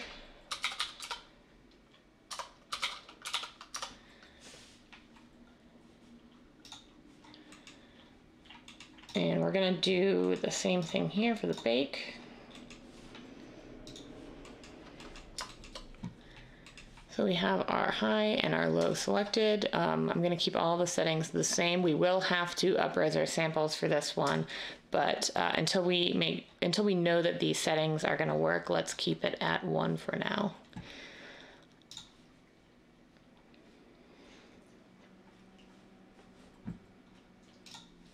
Okay, so also make sure you change your bake type to ambient occlusion before you do this. This is our test bake results. These look pretty good. So I'm gonna go ahead and up-res to get rid of all this noise, and we will see what our final result looks like. So I'm just gonna come up here to our max samples and change it back to 4K. And let's hit bake.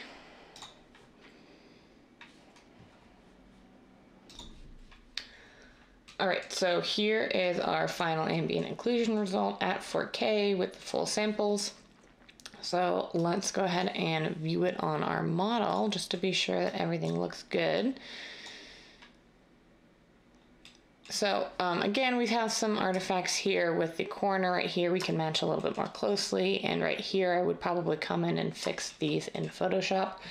But other than that, this is looking good. So we're gonna pause the recording right here, and when we come back, we are going to texture paint this.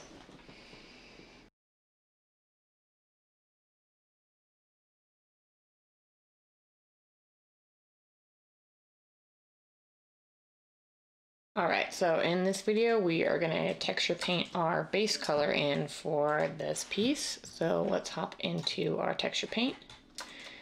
And we need to add a base color. Let's make it the same size as our other textures.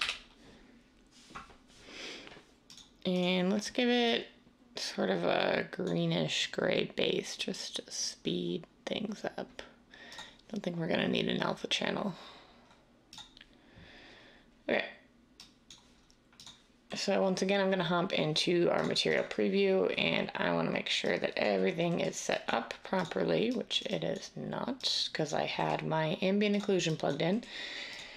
So I'm just going to add a mix RGB.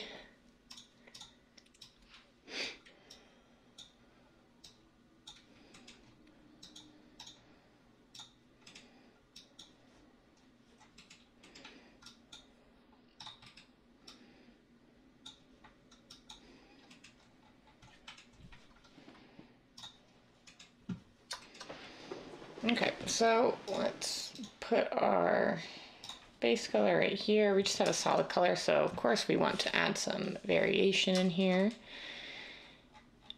Let's first save our default color. That one.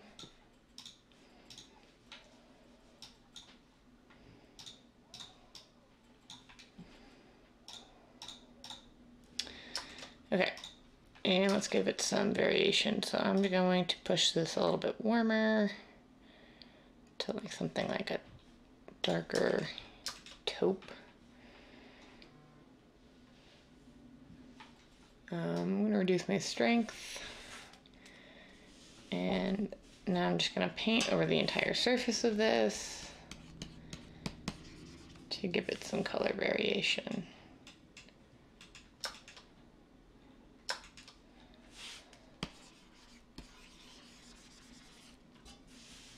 Of course, we need to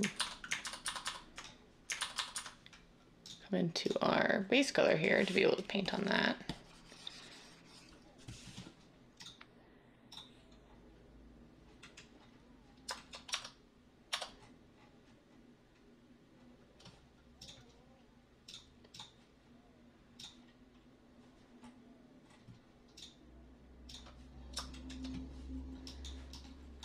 Yeah, there we go.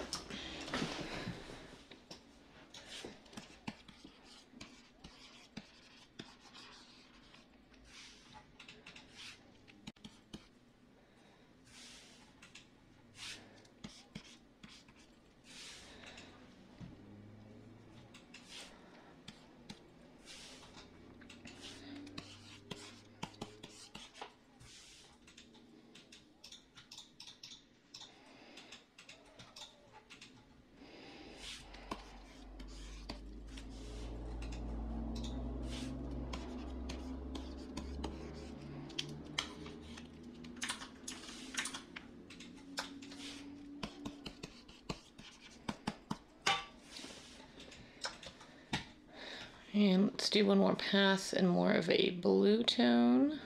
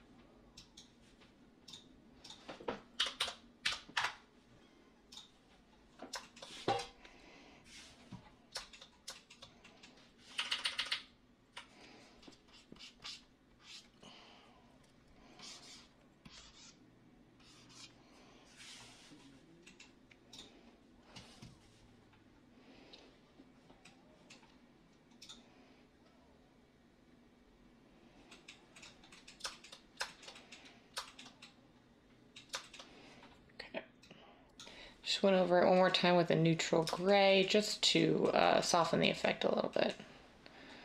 But there's still that variation in there. So now let's pick a color for our shadows. Let's start with this base green. I'm going to drop the value and maybe the saturation just a little bit.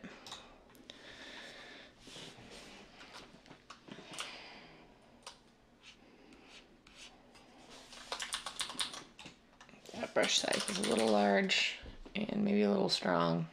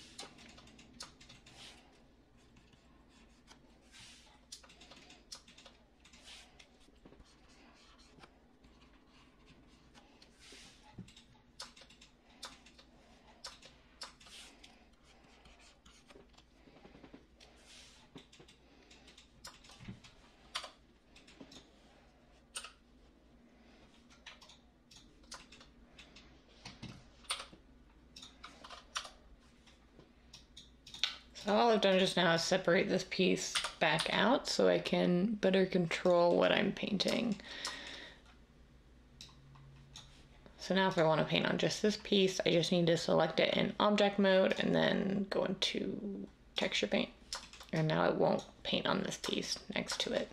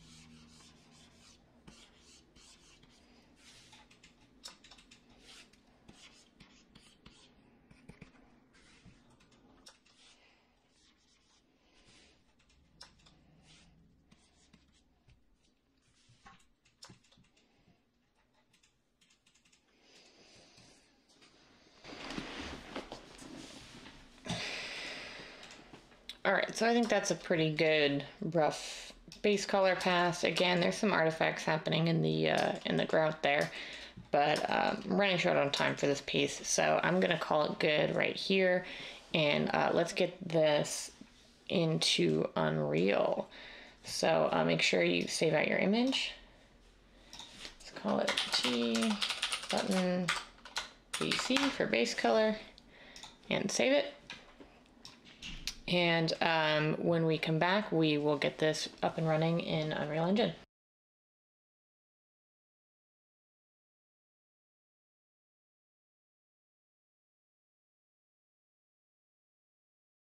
Okay, so we have our button pieces here. I have already separated them out back into their original components.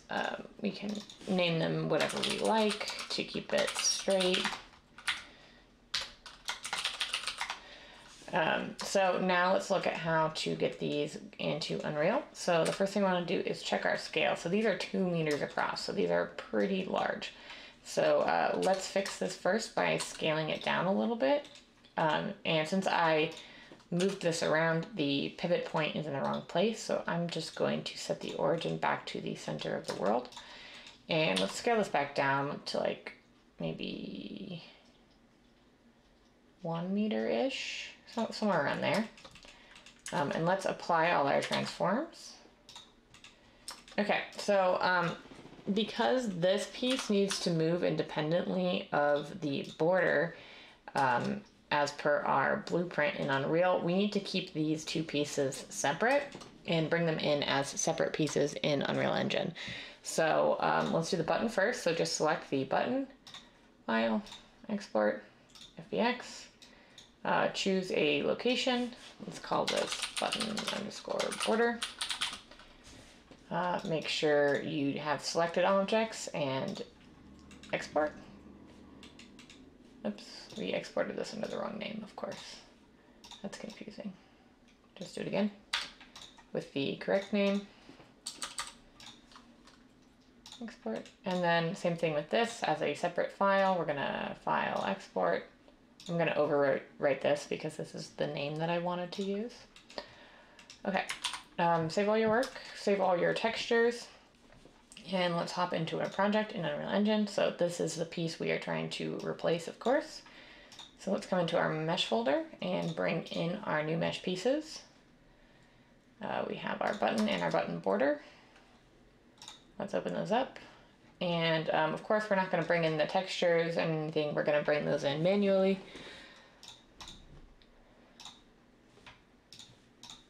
Let's just make sure this looks right. Before we do anything else, let's just pop this in there. Okay. So with the border and everything, I think it'll be okay. And this amount of scaling is not going to have any negative effect if we want to scale it up a little bit. So let's bring in the textures. This one, and this one. And there they are. Let's set up our material, same way as before.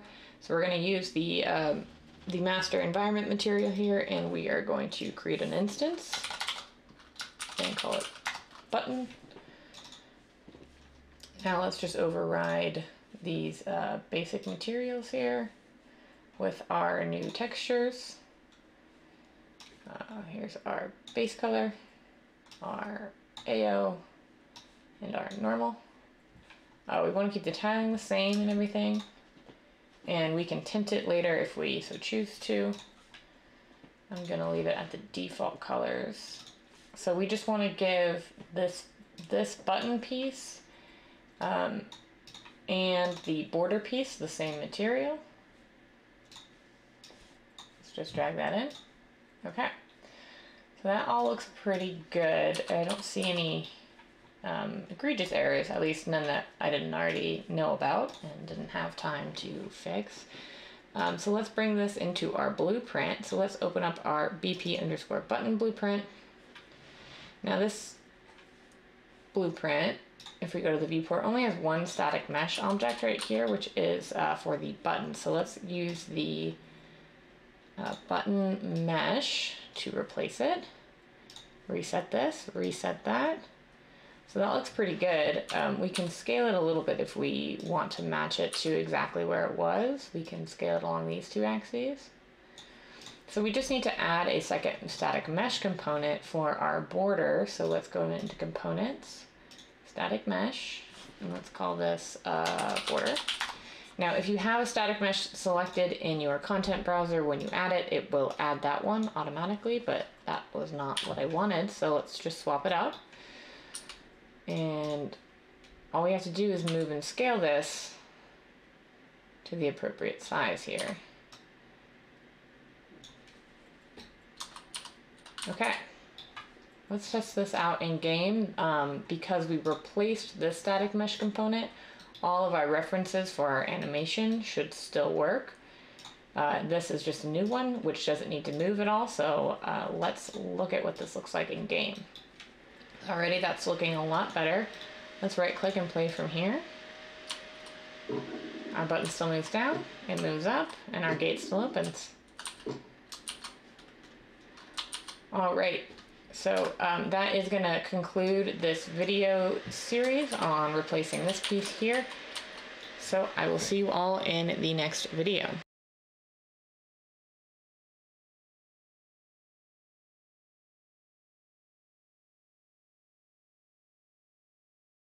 All right, so we've just finished our button piece. We just really have two more prototype pieces to go. One for the gate and one for the treasure chest here. I'm gonna make these as quick as possible because I know that these sort of asset creation and replacement videos are getting a little samey. So again, you have all the tools you need and all the skills you need from previous videos to do all these on your own. These videos are more just for those of you who are curious about my workflow and how I might go about creating some of these different types of pieces. So we're gonna fly through these pretty quickly because I don't want to take up too much time repeating content. So let's tackle the gate really quick in this video. So this is one solid mesh piece. If we open up the blueprint, we can see this mesh Actually, we should open up the prototype. It's just one solid piece, so I just want to replace this with a super simple, like metal texture. So what I'm going to do for that is export this. So I'm going to right click on the prototype, offset actions, export, locate wherever you want to do it, name it gate, that's fine. Make sure collision is unchecked and export. Here's my button piece again. Let's just make sure I save that and we can bring this into a new file. Some people like to have all the objects for their scenes in a single file. I tend to like to have them separate because when I have high poly versions and things like that, your performance really slows down when you have a lot of objects in here. So I'm going to have them separate.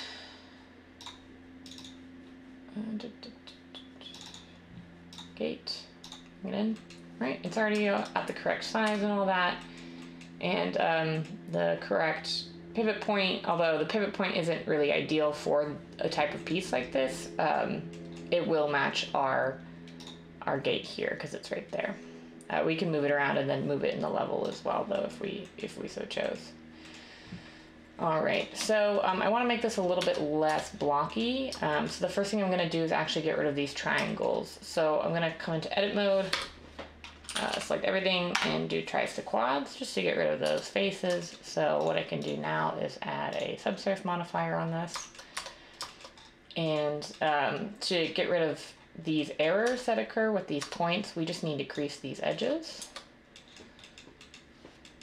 So in wireframe, Shift E in 1, and now we have round ends up here. So we just have to do that with all the edges where they're meeting that point. We'll do it in edge select mode though, so I don't get any errors. Shift E in 1. Shift E in 1. Okay. I mean, you can divide this as many times as you feel is appropriate. I'm going to get rid of these sharp edges as well. All these blue lines are edges that are marked sharp, so I'm just going to hit A to select everything, and right click in edge select and clear sharps. Okay. So we do have auto smooth turned on for everything here. There should be some faces that are flat, like these ones should be marked as flat. Shade flat, so then you'll get that proper shading right there.